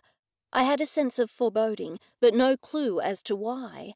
We hadn't walked far when I saw a red toy poodle approach, along with the person of Cynthia Devonshire. I had not groomed this poodle. It had a show clip, but I didn't want Cynthia as a client at any rate. When we drew closer to each other, she stopped and looked down her nose at us. "I do hope your dog is a girl," she said in a snooty tone. "Yes, she is. Why?" I asked her. "It's Gigi's time," she said in a lowered tone, while looking around the grounds furtively. "Her time?" I said, followed by, "Oh. Well, she shouldn't be out in public, surely." Cynthia shrugged. "She's a small dog. I can easily pick her up if any male dogs approach. Gigi loves her walks, and I thought it was cruel to keep her locked up. I've been coming here at this time for days, and I haven't seen a single other dog at all. Just as well, as Gigi is an Australian champion show poodle. It's very hard for the Reds to do well, you know. Her real name is Floudles Princess Gigi Auburn Lux. Floudles is my registered kennel name." "What a lovely name," I lied, but was prevented from saying more by an ear-splitting scream. I looked down at my feet to see Cynthia lying face down on the dirt, her fingers trying hard to hang on to the last vestiges of Gigi's leash as it slipped through her French-polished fingertips. Tiny had appeared on the edge of the gully, and clearly Gigi found him highly attractive. Gigi took off towards the edge of the gully, and both dogs disappeared out of sight. "Watch them!" Cynthia screamed at Mr. Buttons. "You want me to watch them?" Mr. Buttons asked. I had no idea why he was so puzzled, but after Cynthia screamed even more loudly, "Yes, watch them!" Mr. Buttons hurried into the gully. I tried to help Cynthia to her feet, but abandoned that idea after she called me a few words that would even make my cockatoo blush. So I stood there, waiting for Mr. Buttons to capture Tiny and return, trying not to watch Cynthia as she climbed to her feet. I knew that Tiny had not been neutered yet, as he had a little abnormality and was on medication. Once that worked, he could be neutered. I hoped Mr. Buttons caught Tiny before the inevitable happened, but judging by the sound of rustling bushes at the bottom of the gully, I figured that the inevitable was already in process. After what seemed an age, Mr. Buttons appeared, with Gigi in his arms and Tiny on the leash. Cynthia snatched Gigi from Mr. Buttons' arms. "What happened?" she screamed. "Yes, I can confirm," Mr. Buttons said, nodding his head. I was puzzled and was about to ask what he meant, but Cynthia beat me to it. "What do you mean, confirm?" she bellowed, clutching her little dog to her chest. It was Mr. Buttons' turn to look confused. "You told me to watch," he said. "I thought that was strange, but I did as you asked. I did watch, and so I can confirm that Gigi and Tiny will be parents in the coming months." Cynthia's complexion turned from white to green to purple-red, all within seconds. She then let out a stream of expletives and finished by screaming words which included Sue and lawyers before storming off. "She's a strange one," Mr. Buttons muttered, scratching his head. I just stood there. What could I say? The heavy presence still hung in the air when I dropped off Mr. Buttons and Tiny at the boarding house and continued down to my cottage. It was with a sense of dread that I let Sandy into the backyard after her morning walk and headed back up to the boarding house. I waved to Greg, who was just setting out on his daily walk. I walked inside to see a busy Cressida running around this way and that, clutching papers in her hand. "Morning," I said. Cressida looked up at me for a moment, but her eyes fell back to her notepad. She scribbled furiously before looking back at me and smiling. "I'm sorry, I'm just trying to make sure everything is just perfect so that horrible Franklin Greer will have no excuse for shutting the place down. It's so stressful," she groaned. "Look on the bright side," I said, in an attempt to cheer her up. "No annoying guests to deal with other than Greg." Cressida put her papers and pen on a nearby Burr walnut credenza and rubbed her temples. "There's just so much work that goes into preparing for a huge inspection like this. They could find any stupid little thing. Even something as small as a faulty wire could shut us down for months and cost tons in renovations and repairs. I just want it to go smoothly and have nothing else crazy happen, at least for a few days." Cressida took a deep gulp of air before sinking into the nearby worn Victorian grandmother chair. Its upholstery had seen better days, but that was the least of Cressida's worries. I leant against the credenza, careful to avoid the fortune's worth of Mary Gregory ruby glass that adorned every available space. "It'll all work out. We'll be fine in the end," I said lamely. Just then I heard Mr. Buttons' voice outside. Another voice joined his. It sounded more like painful moans than conversation.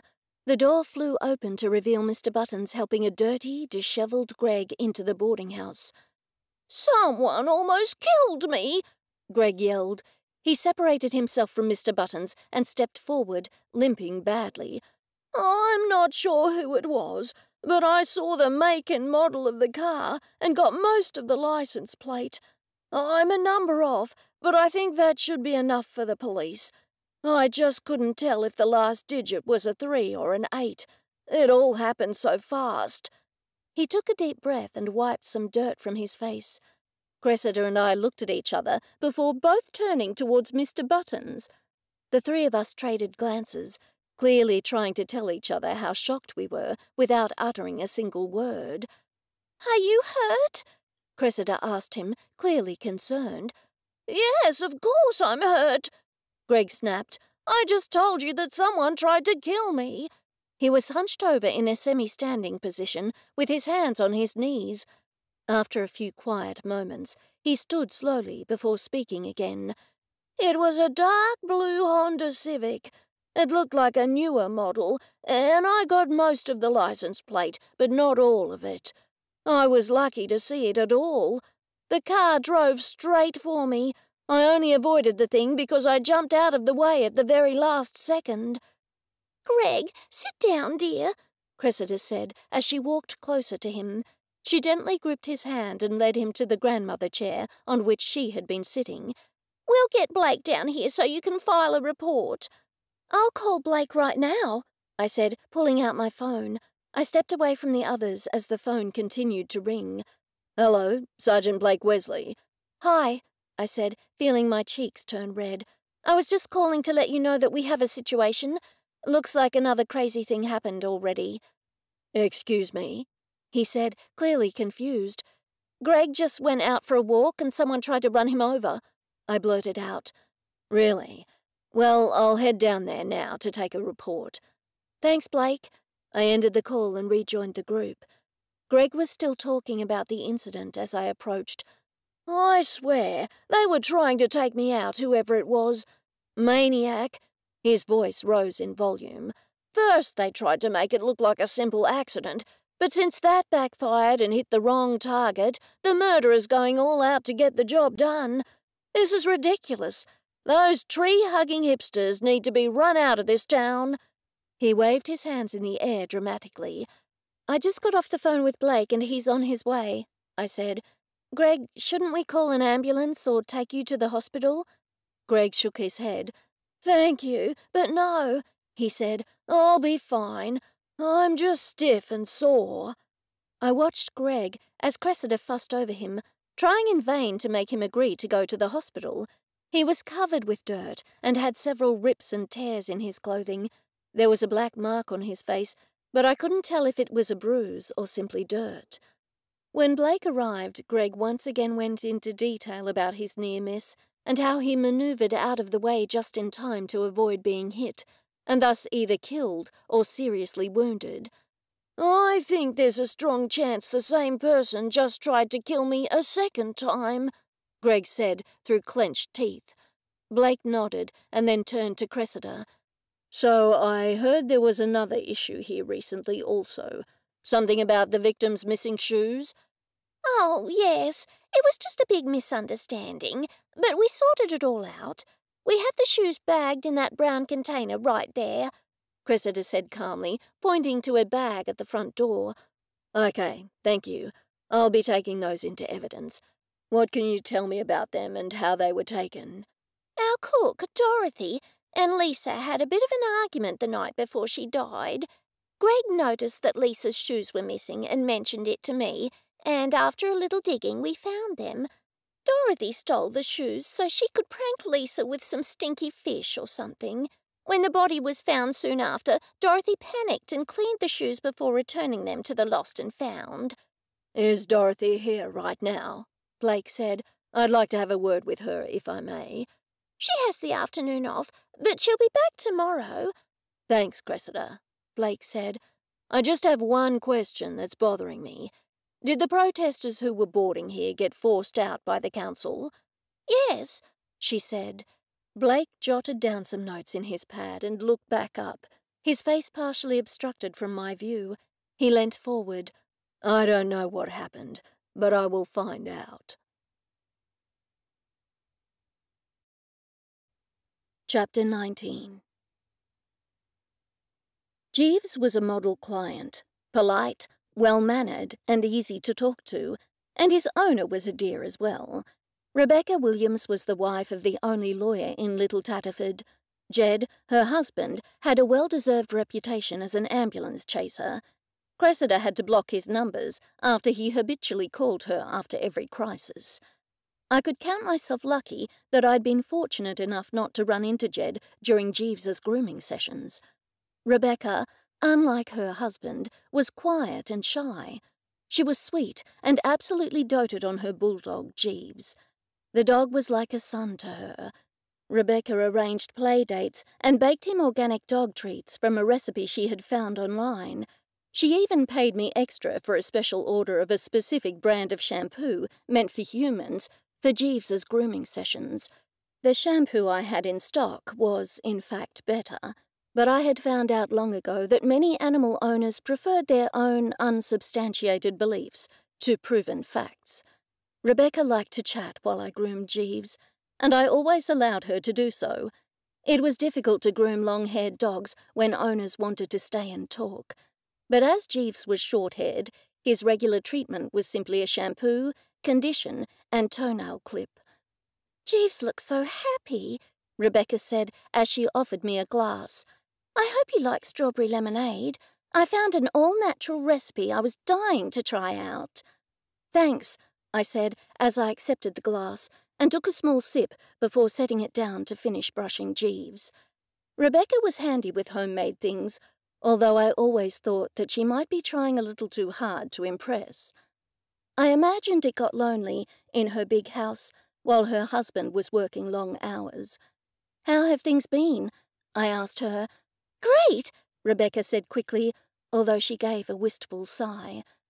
"I just hope that Jed remembers to take time off for our anniversary next week. He's always so busy. I really don't know how he keeps up with it all. It makes my head swim." "I can imagine," I said with sympathy. "I'm sure he has a dozen reminders around everywhere to take a break for your anniversary." "I'm sure you're right." Rebecca chewed on her bottom lip and then gave a dry laugh. "Oh, well, just as long as the whole thing with that land development deal doesn't give him any wild ideas. That man is going to make millions off his wife's death." "Greg?" I gasped and nearly dropped the expensive bottle of shampoo. I swung around to look at Rebecca in surprise. The woman blinked and gasped as her mind caught up with her chatter. "Oh, don't pay me any mind. I shouldn't be saying anything about that."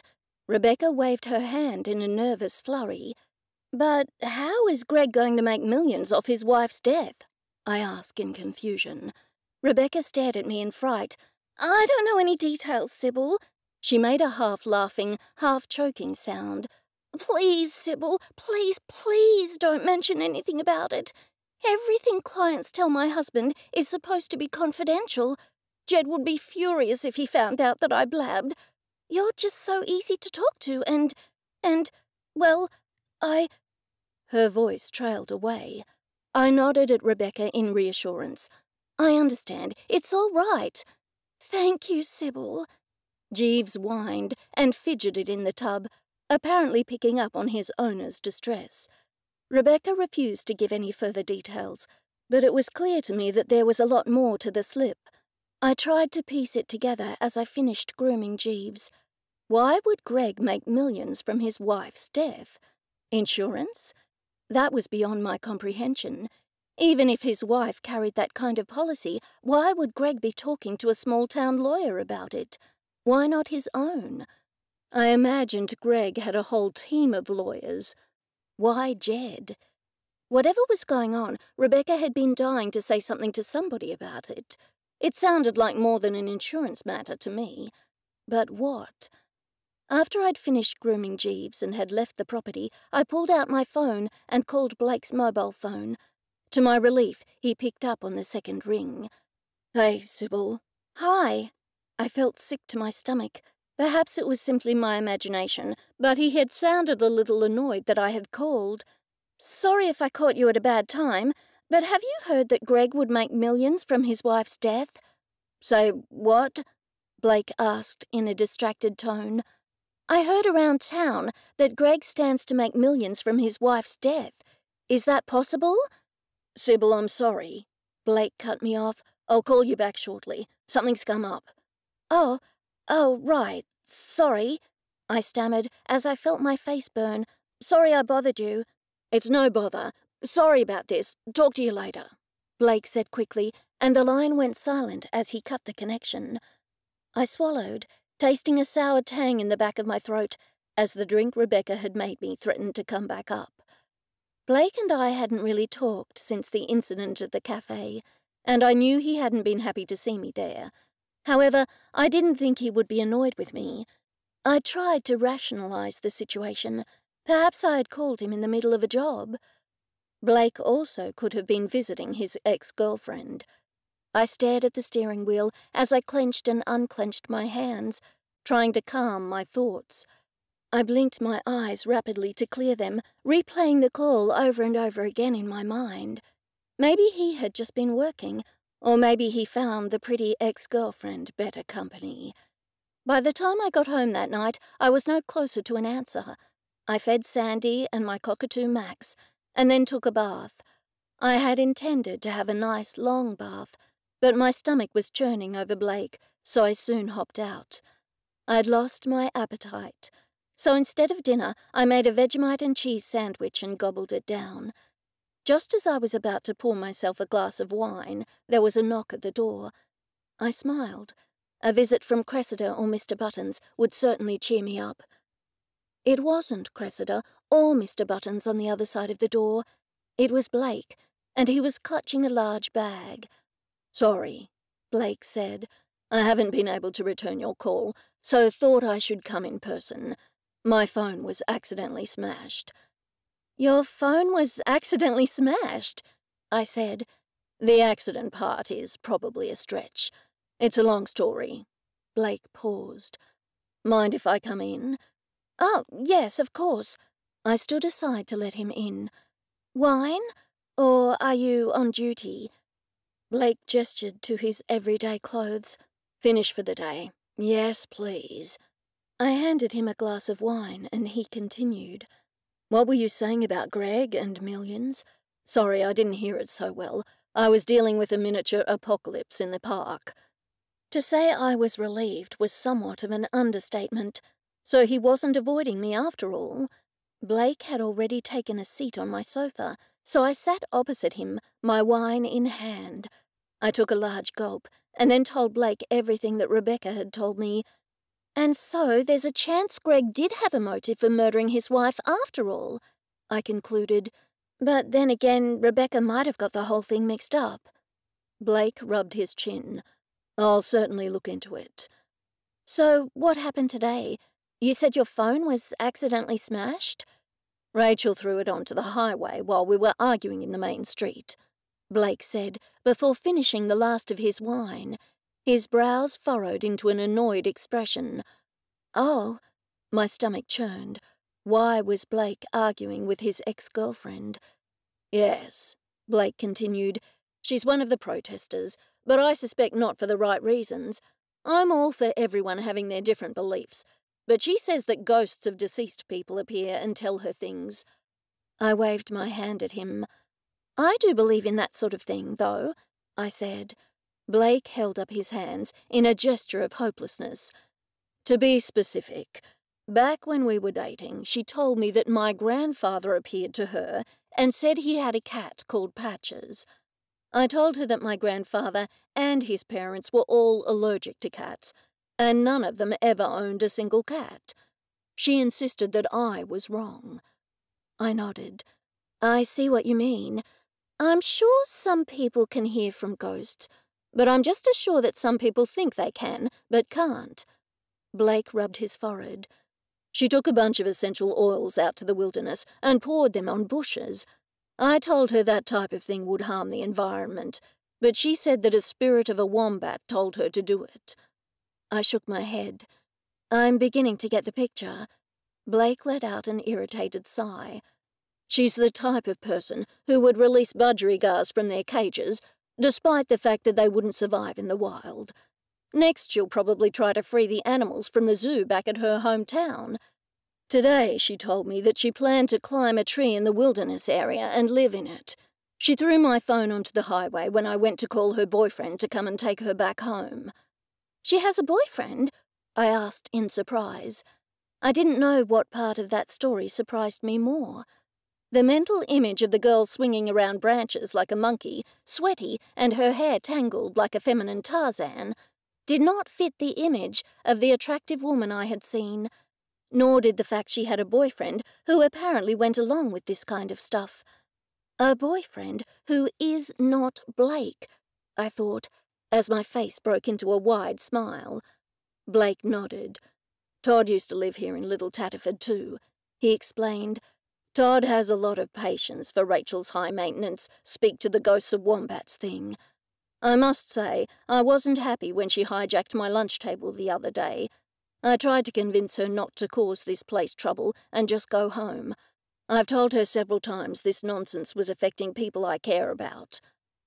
I smiled in relief. So that's what all this was about. I wasn't sure I understood the whole thing with ghost wombats and trees and such, but Blake hadn't been trying to avoid me. That much I understood. I walked over to the kitchen to find something to eat with the wine. A quick look through the cupboards revealed cockatoo food and dog treats, but not much else. My eyes fell on the large bag that Blake had placed on the countertop. "Is that food?" I asked hopefully. Blake stood up and walked over to me. "It's for you," he said. The first thing I saw when I opened the bag was a splash of colour. I blinked in surprise. I reached into the bag and pulled out a lush bouquet of exotic purple dendrobium orchids surrounded by tropical leaves. I turned to Blake, who was smiling nervously as he watched my stunned reaction. "Thanks, Blake. They're gorgeous." Blake took a step closer to me. "I was starting to think you were fed up with me." "What would make you think that?" he demanded, with genuine surprise on his face. There was no faking that expression. "Well, you're always having to save me from trouble." I touched a delicate petal on the bouquet, blinking away a misty haze that clouded my vision. "And I thought perhaps, well, you've been so irritated lately. I thought that you might have gotten tired of my meddling in the town's unsolved mysteries." I looked back up and saw nothing but Blake's eyes staring right into mine. He had leant in so close that I could feel his breath on my cheek. I took a short breath. My heart was beating out of my chest. "Never," he said softly as he slowly leant closer. He hesitated, as if giving me a chance to push him away. I closed my eyes as he pressed his lips against mine. I leant into the kiss as the entire world seemed to light up. Everything melted away into that one moment, until only the feel of his lips on mine remained.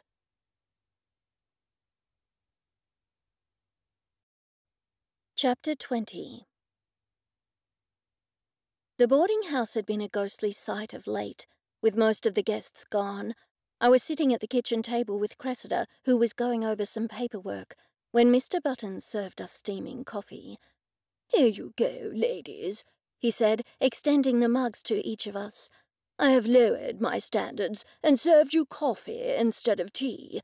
I figured you could use some serious caffeine if you're going to spend another day going through all those records and whatnot." Cressida looked up at him, her eyes slowly transitioning from the papers that were sprawled out across the table to Mr. Buttons' looming presence. "Records and whatnot," she said. "I'm trying to find proof of every previous inspection we've had done. I know they should have this information somewhere in their systems, but maybe if I can show that awful Franklin Greer proof that we have no history of complaints or failed inspections, he might just close the investigation and let us reopen." She looked away, clearly upset. "If we remain closed too much longer, it could end up being a permanent closure. I'm losing too much income right now and still incurring most of the normal operating costs." I frowned and looked into my coffee mug. I swirled my finger around the rim and thought about what it would mean if the boarding house had to close. Mr. Buttons and Cressida continued their conversation. I heard their voices, but the words were jumbled and only my own anxiety could be heard clearly. Would I have to move and find a new place to live? Would my close friendships with these people be damaged in any way by such a devastating event? I came back to the present when I heard Mr. Buttons asking about Dorothy again. He was persistent, that was for sure. "No, I'm sure it isn't Dorothy," Cressida said calmly. She had set her papers aside and was staring at her laptop, her fingers tapping the keys in rapid succession.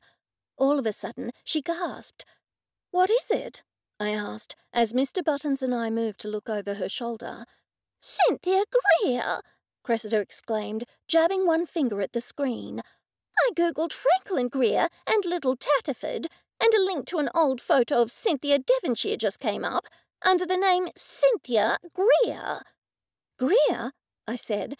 "So the rival B&B owner's maiden name is Greer, just like that horrible councilman, Franklin Greer?" Mr. Buttons stepped back and gasped. "Does that mean that Franklin Greer, from the Little Tatterford and Shire Council, is that woman's brother?" I nodded. "Most likely." Cressida remained silent for some time. When she finally spoke, her voice sounded frustrated, as well as angry. So that's why they're making such a big deal about the balcony. They're using that poor woman's death as an excuse to shut us down so they can get an unfair advantage and steal our customers. We need to do something. I looked at her sympathetically. If Franklin Greer is her brother, then the case against the boarding house will be thrown out. Mr. Buttons shook his head. We don't even know for sure that they're related. Maybe it's just a coincidence that they share the same last name. It would be a bit too much of a coincidence, I said, and it gives us another suspect. A new B&B moves into town, a murder happens at the leading business in the same field, and then the rival business owner has her brother shut down her rival for a building code violation. I shook my head. Now that I've said it, it actually doesn't sound like a viable motive for murder. I finished lamely. Cressida nodded. I have to agree. It's not as if this is $1 million business or anything. It's a stretch to think that the murder was the catalyst for this entire financial sabotage. However, who's to say that one or both of them weren't involved? Maybe that was part of their plan all along. I shook my head. Cynthia and Franklin Greer had no motive for murdering Greg's wife. Everything does fit, except the motive. Why would they single out Greg or his wife if their goal was to disable your business? Maybe there wasn't a specific target, and they just wanted to hurt and not kill someone. That would make sense if their motive was simply to hurt someone, Mr. Buttons said. But my money is still on the cook. I rolled my eyes. Lord Farrington says it wasn't Dorothy, Cressida insisted, and right on cue, the fat cat appeared and made loud purring sounds around her legs. Why don't you ask Lord Farrington who the murderer is, then?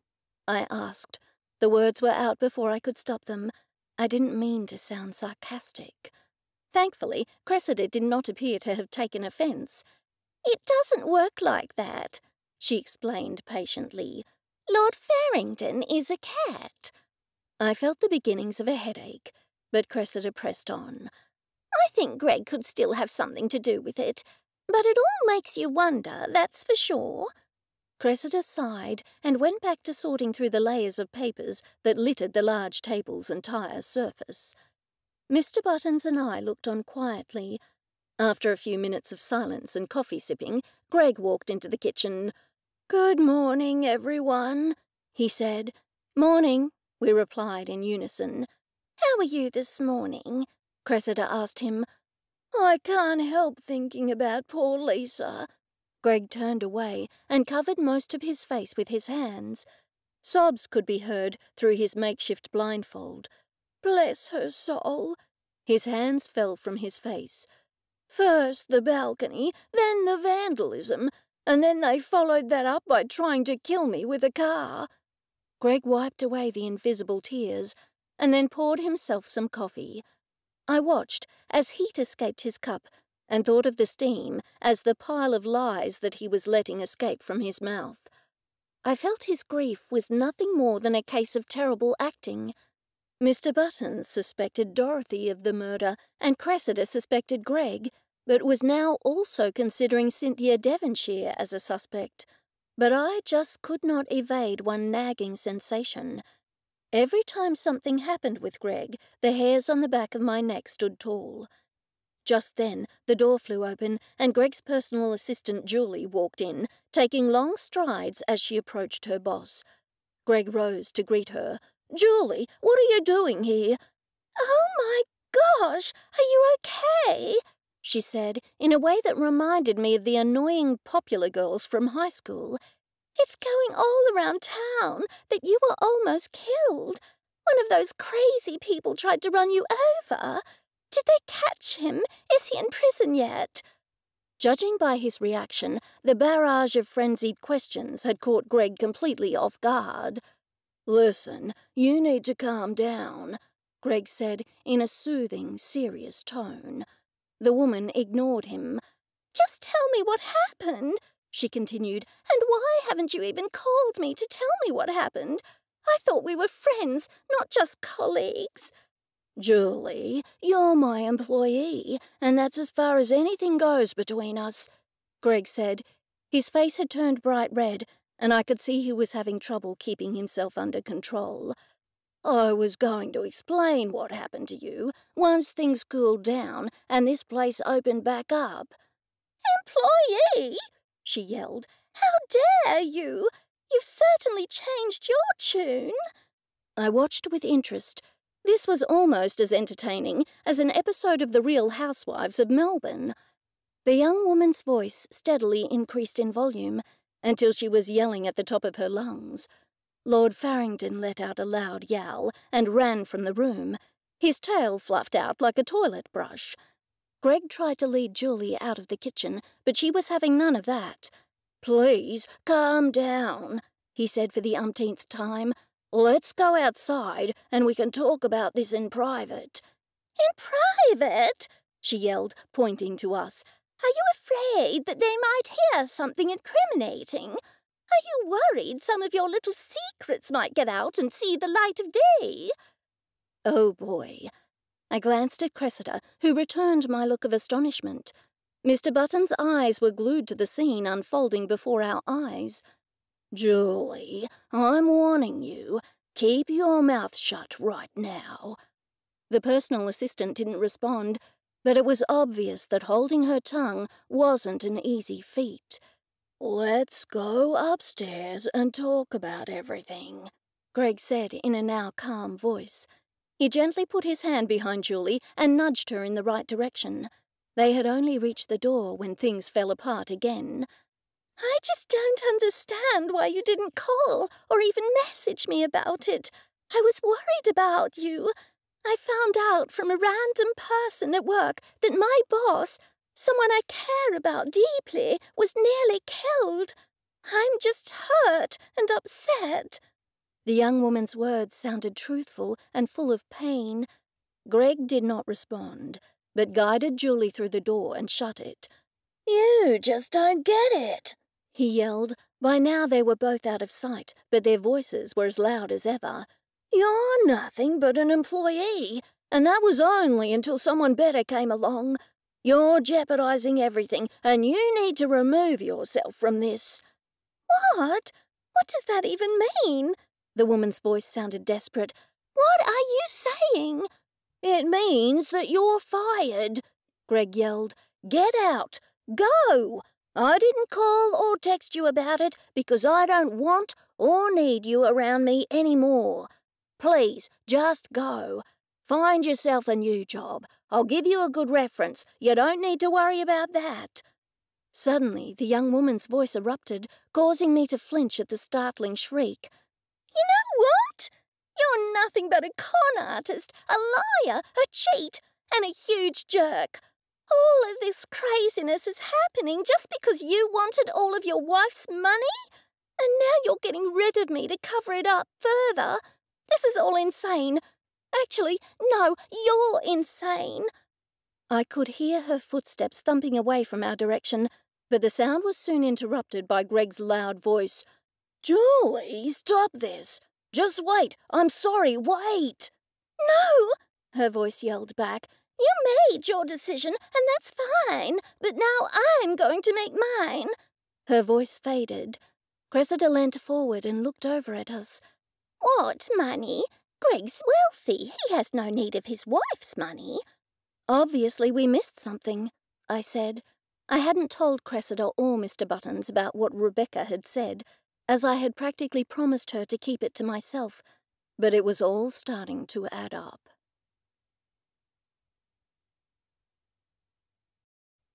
Chapter 21. Mr. Buttons jumped to his feet and ran out the kitchen door, presumably after Julie. I glanced over at Cressida with bewilderment. With just one look and no words, Cressida was able to convey to me one instruction: follow. Both of us leapt up and dashed out of the kitchen to the front door. When we got outside, Mr. Buttons was already locked in conversation with the woman, and Greg was nowhere to be seen. "I'm sorry. I shouldn't have said anything in there. I was just so upset." I understand that, Julie, but I think you need to explain what it meant, Mr. Buttons said. I need to explain what it meant. What is it? Julie asked, seemingly confused by the question. What you said inside, Cressida added. You told Greg that all of this craziness was happening just because he wanted all of his wife's money. Those were your exact words, or something to that effect, I think, I said. Julie looked at me for a while. After a few minutes of silence, she spoke. I shouldn't have said that, she said softly. She turned away from the three of us and looked off into the distance. We looked at each other, but nobody as much as whispered a word until Julie continued. I don't know if he hurt Lisa, or exactly what he has or hasn't done, but I do know for a fact that he knows more than he's telling everyone else. I've seen his emails, I've seen some of his text messages, and I've heard many of his voicemails. I know more about Greg than his wife probably did. A grim look overtook her features as she let out a loud sigh. Then please fill us in, Cressida said, because ever since Greg checked in, everything has become one big mess. Once everything is cleared up, this business can open back up and avoid closing down for good. Julie appeared to be considering the matter. Okay, she continued. Again, I don't know that he hurt anyone, but I know that he has a motive to have done so. His parents and Lisa's parents are in business together. They've known each other for years, even before Greg and Lisa were born, as far as I know. They offered Greg and Lisa a huge parcel of land right next to the wilderness that Greg's currently developing. You're not saying that they offered their kids a big patch of land to marry each other? Mr. Buttons said in obvious disbelief. Julie shrugged. I don't think they saw it that way.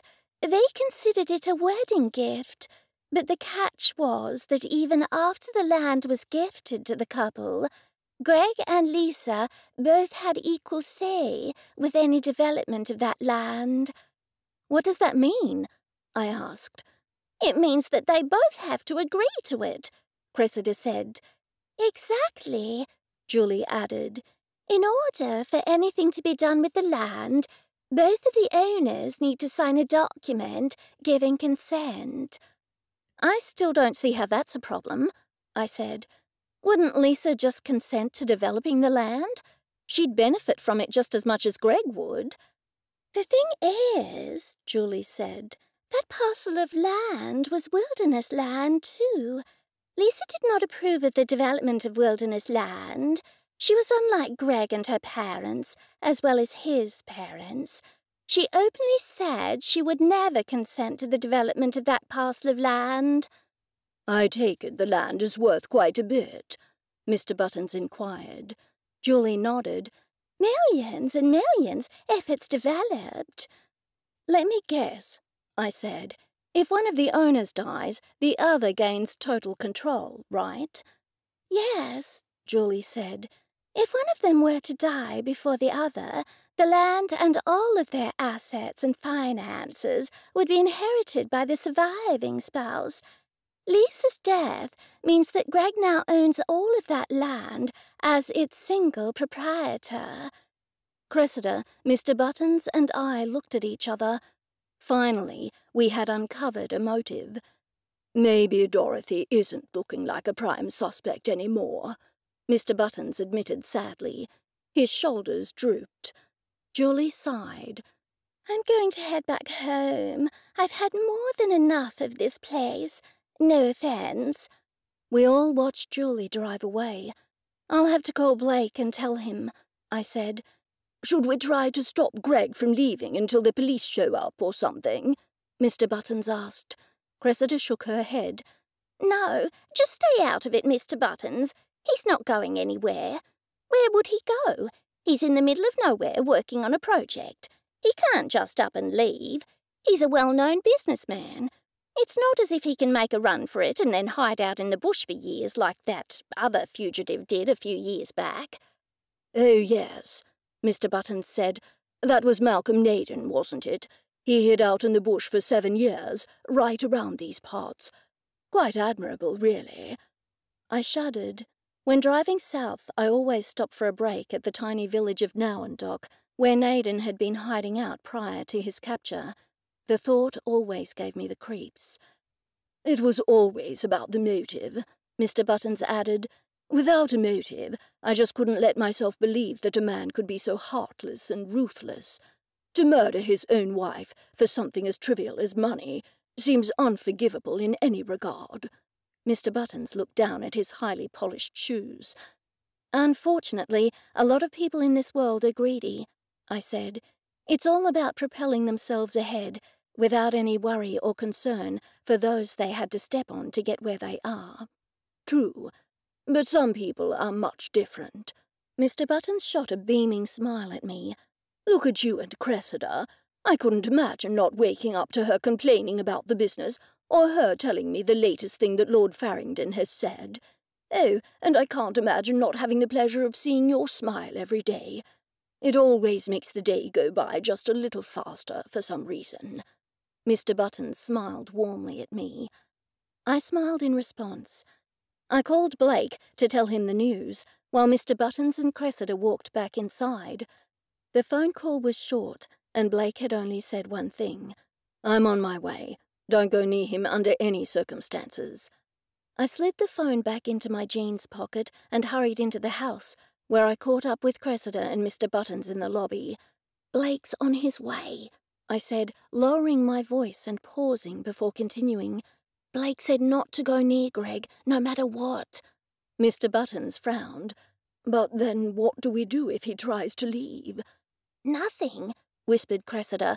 "You heard Sibyl. We just act normal, and if he appears to be walking out, one of us will have to distract him or something." "Distract him?" Mr. Buttons and I said together. "But Blake said not to go near him," I added, while at the same time knowing full well that none of us would pay any attention to that.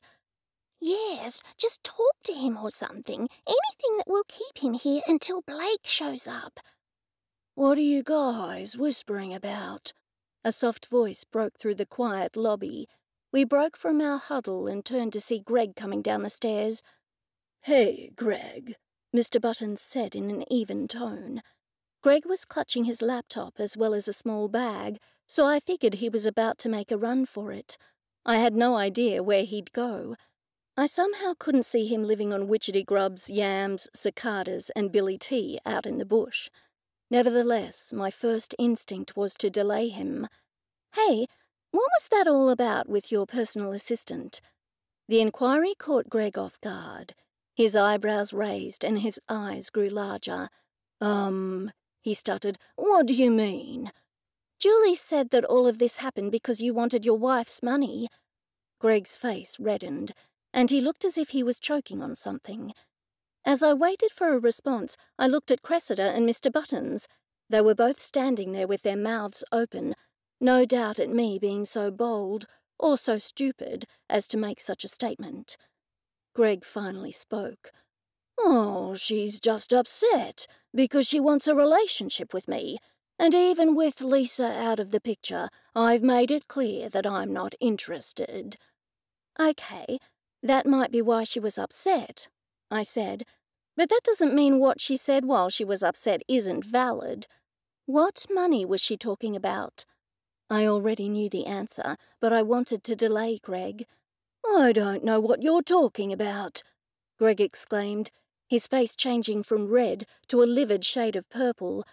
"My wife had money, but I have much more money. I didn't need my wife's money." I was now inches away from someone I was now sure was a cold-blooded killer. You did need to steal. It wasn't money. Not just yet. Greg's eyes narrowed. "What do you mean?" He lunged at me, but Mr. Buttons jumped in between us. Greg focused his rage on Mr. Buttons. "Get out of my way." "So you can do what?" "I just want to talk to her," Greg snapped.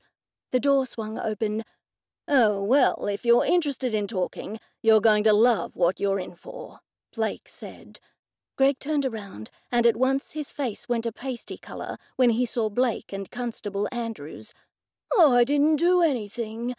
"That's what they all say," Blake said as he took Greg by the arm. "Why the balcony?" Mr. Buttons asked. Greg looked away, but then he smirked. "Why not the balcony? It was a simple matter to call Lisa out onto the balcony. As soon as she leant on it, the railing fell. I'd made sure of that." "Just tell me one thing," Mr. Buttons said. "Did you fake the attempted hit and run?" Greg didn't offer him the consolation prize of knowing the answer, but he winked at him and smiled once more. He had no time to do anything else, as Blake and Constable Andrews dragged him out the door. We all followed them out, and Constable Andrews drove off with Greg, while Blake stood next to his own vehicle. "You got here fast," I said. Blake nodded. Constable Andrews was already nearby, but the minute I knew you were in danger, I jumped in my vehicle and floored it. I didn't want anything to happen to you. I paused, taking in his words. "Well, I mean any of you," Blake added, looking over at Mr. Buttons and Cressida. "But mainly me, right?" I said. Blake winked at me. A car pulling into the driveway interrupted our exchange. A man in a black suit got out and walked over to Cressida. "Are you Miss Upthorpe?" Cressida nodded. "I'm Edgar Hughes from the Little Tatterford and Shire Council," he said. "I would like to apologise on behalf of the council. Franklin Greer violated our Code of Conduct policy by not revealing that his sister was moving her business into town. We've reinstated your health certificates and have cleared you and your establishment to reopen as of now." "How did you find out that Franklin Greer was Cynthia Devonshire's brother?" Cressida asked him. I could see she was both relieved and angry at the same time. Edgar looked around briefly before speaking. "Officer Wesley here informed us that Franklin Greer was spearheading an operation to close down his sister's business rival. Upon investigating the facts, we have confirmed that this was indeed the case. Franklin Greer has been fired from the council, and he might be facing criminal charges for tampering." The man offered his hand to Cressida to shake. "Again, we're very sorry for the loss of business and any other inconveniences that were incurred due to Mr. Greer's actions. We will make changes to our policy and procedures to ensure a problem like this will not happen again." "Thank you," Cressida said. Edgar Hughes drove away, and we all high-fived each other. "So, does this mean that the boarding house is back in business?" beamed Mr. Buttons. We all looked at each other and smiled. "We're open as of right now," Cressida said. Just then the phone rang. She pulled it out of her pocket and listened for a few moments. "Are you calling from another number?" she asked. "I have your numbers blocked. No, I do not wish to take the Little Tatterford and Shire Council to court for loss of income after Franklin Greer wrongfully shut me down. No, I don't care if you waive your fee in return for 50% of the payout. Don't call me again. Goodbye." She hung up and looked at us. "That persistent lawyer, Jed Williams," she said with a sigh. Chapter 22. I sat on the dusty front steps of my porch, a delicate china cup of English breakfast tea in my hands. Mr. Buttons sat next to me, his long legs folded up to his chest. Cressida was fetching herself another tea from inside. It was evening. The sun was going down, leaving a decided chill to the air, and the three of us all wore jackets. The air was thick with dust. I could almost smell and taste it. I looked out across the dirt path to the eucalyptus trees growing there, and suddenly laughed. "Good gracious me, what is it?" Mr. Buttons asked, looking behind him. "Did Max say something rude? I didn't hear anything." "Not the cockatoo this time," I said. "How many times have we done this? A wind down after a murder mystery." Mr. Buttons made a show of ticking them away on his fingers. 4, I think. Right?" 5, Cressida said from behind us. Mr. Buttons gasped. 5? Gosh, that's far too many for one lifetime." He sounded defeated. To be honest, Mr. Buttons, I think one post-murder wind-down is too many, I said with a laugh. I heard the ting of Cressida's spoon hitting the cup as she stirred her tea before she joined us on the porch steps. Mr. Buttons shot me a frown of disapproval. I'm afraid I find this all somewhat less funny than you do, Sibyl. Oh, I know, I sighed. It's not the murders that are funny, of course. Far from it. It's just so ridiculous. Do you think we could get movie deals or something? Mr. Buttons finally smiled. No, I think the less attention we can bring to the murders, the better. I'm not sure the boarding house needs a reputation quite like that.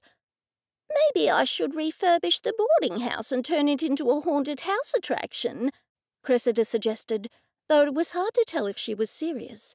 I also didn't think she'd need to refurbish, just hang some more of her paintings around the place. After shuddering violently, I decided to change the topic of conversation. A man killed his own new wife just for some money, I said, shaking my head. They hadn't been married more than a week. He never loved her at all, Mr. Buttons said quietly. I don't know, Cressida said, standing from her chair and moving to the stairs. She stepped down and then squeezed in between us. I've done some horrible things to people I've loved, though nothing like that, of course. I thought for a moment. I thought of my ex-husband. He had cheated on me, lied to me about it, and then arranged my murder with the help of his mistress. I used to wonder if he had ever loved me. I wasn't sure of the answer. I never wanted to speak to him again, and even if I did, I didn't really care about the answer to that question. I had moved on. And then I thought about myself. There had been times before the divorce when I had hurt him, hadn't there?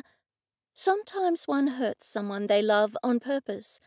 Yet starting an argument, saying something mean and biting, was worlds away from murder. I couldn't kill anyone, much less someone with whom I had agreed to spend the rest of my life. Greg had killed Lisa simply to get even more millions. I shook my head at the thought, saddened by what some people would do for money. I wasn't a religious person, but at that moment I thought that the love of money truly is the root of all evil. How is it that you always find yourself in danger, Sibyl? Cressida asked, raising an eyebrow. Every time there's a murder, and there have been a lot, you manage to get caught in the middle of them, she continued. Seeing my shocked expression, she spoke again. Oh, no, I don't mean to sound like I'm accusing you of anything. I mean it. It's just that you need to be more careful. But then her knight in shining armour wouldn't be able to rescue her, Mr. Buttons teased. Oh, come on, I said, feeling myself start to blush. I just get involved, I guess. If people are willing to kill over such petty things, it shouldn't be a surprise that they try to kill to keep their motives under wraps. They don't have a whole lot to lose, let's face it, I said, sighing again. Not that I'm happy about it either, mind you. Maybe I should start carrying pepper spray, or a flamethrower. You could just carry Blake around, Cressida said, holding back a laugh. He seems to do pretty much the same job. Mr. Buttons and Cressida laughed in unison, and I felt myself turning more and more red.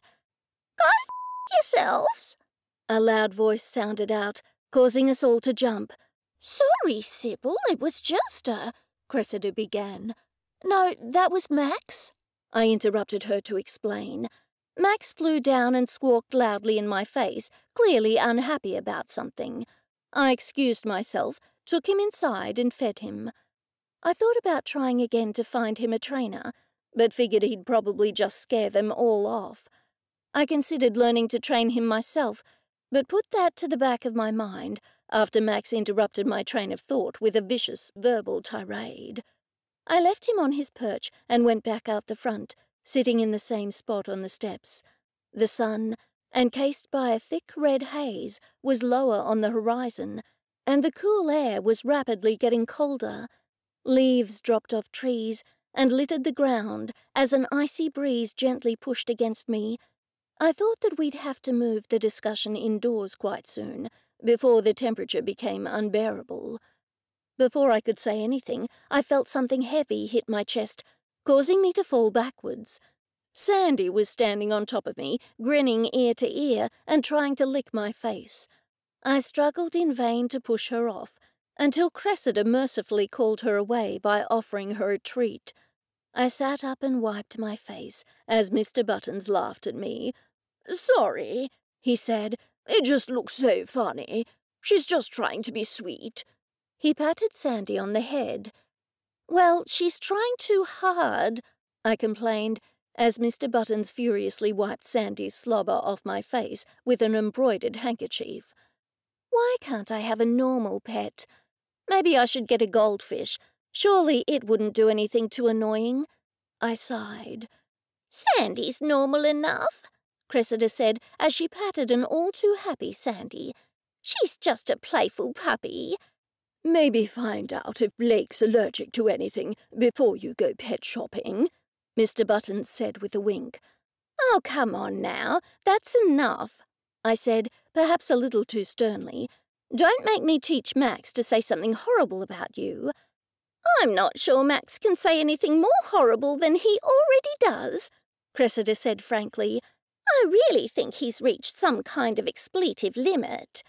I sighed as Cressida said it, knowing she was probably right. I had no idea what kind of educational limits cockatoos had, and it occurred to me that it wasn't a normal thing to think about. "I can't help thinking about Dorothy," Mr. Buttons said, clearly not trying to hide his disdain. "If only she'd been the murderer." "Mr. Buttons!" Cressida and I exclaimed in unison. "That's an awful thing to say," Cressida continued. Mr. Buttons nodded in agreement, but managed to do so without looking at all sorry about what he'd said. "Yes, all right, I'm sorry," he said in what was clearly a lie. "She just irks me so much. Why you keep that woman employed is a bigger mystery to me than any murder we've solved." "I'm surprised that Lord Farringdon likes her," I admitted. That cat seemed to be wary of almost everybody, so it surprised me that he'd apparently taken something of a shine to Dorothy. That is, Cressida had. It was sometimes hard to remember that her cat wasn't actually talking to her. "Well, he's of a mixed opinion on almost everybody," Cressida said light-heartedly, as though the cat not really liking anybody was all in good fun. "But despite her questionable cooking, I don't mind Dorothy as much as you two. Besides, hiring good cooks is getting harder and harder, what with all the murders," she admitted sadly. "Not to make myself seem the victim, of course. I'd much rather have problems hiring a cook than being murdered." "I'll drink to that," Mr. Buttons announced, politely sipping his tea. I considered that he hadn't quite used the phrase correctly, but opted not to mention it. We sat in the cool afternoon as the sun finished setting, then headed inside and spoke at length. While the murders had no doubt shocked everybody, it was amazing to have friends I knew I could rely on so completely. Time and again we'd been there for each other, and I had no reason to suspect that that would change now. Everything was good and calm again. "Off you tramp!" Max yelled loudly. I sighed once more. Almost everything. Mr. Buttons stood, stretching his legs. "I want to return home before the sun leaves us entirely." "Thank goodness we have a home to return to," Cressida said, standing as well. "I don't think you realise how close we were to being shut down permanently." "I do, my dear," Mr. Buttons said.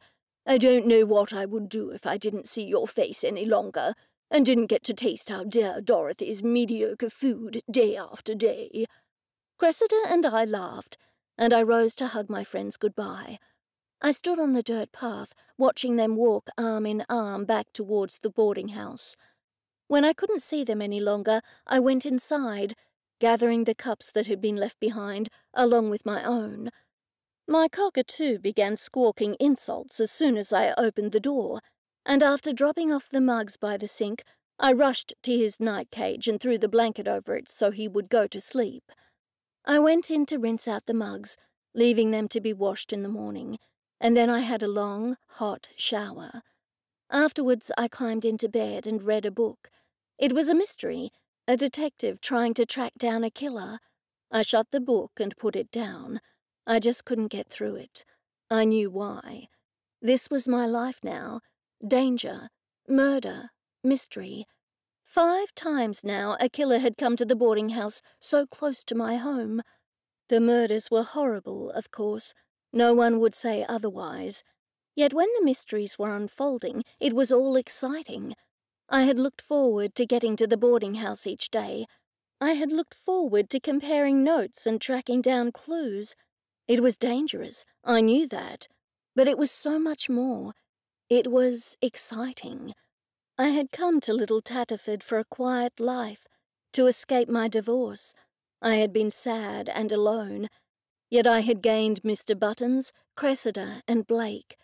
And as I closed my eyes, listening to the soft hoot of a tawny frogmouth owl that had just awakened nearby, and the possums scrambling across my roof, I considered myself blessed that I had something more valuable than money. The end. Listen to The Prawn Identity, Australian Amateur Sleuth, Book 4, written by Morgana Best, narrated by Amy Soakes. Copyright 2016 by Morgana Best. Production copyright 2020 by Morgana Best. If you've enjoyed this audiobook, please consider leaving a review and recommending on social media or directly to friends and family. And keep an eye out for other audiobooks by Morgana Best. Thanks for listening.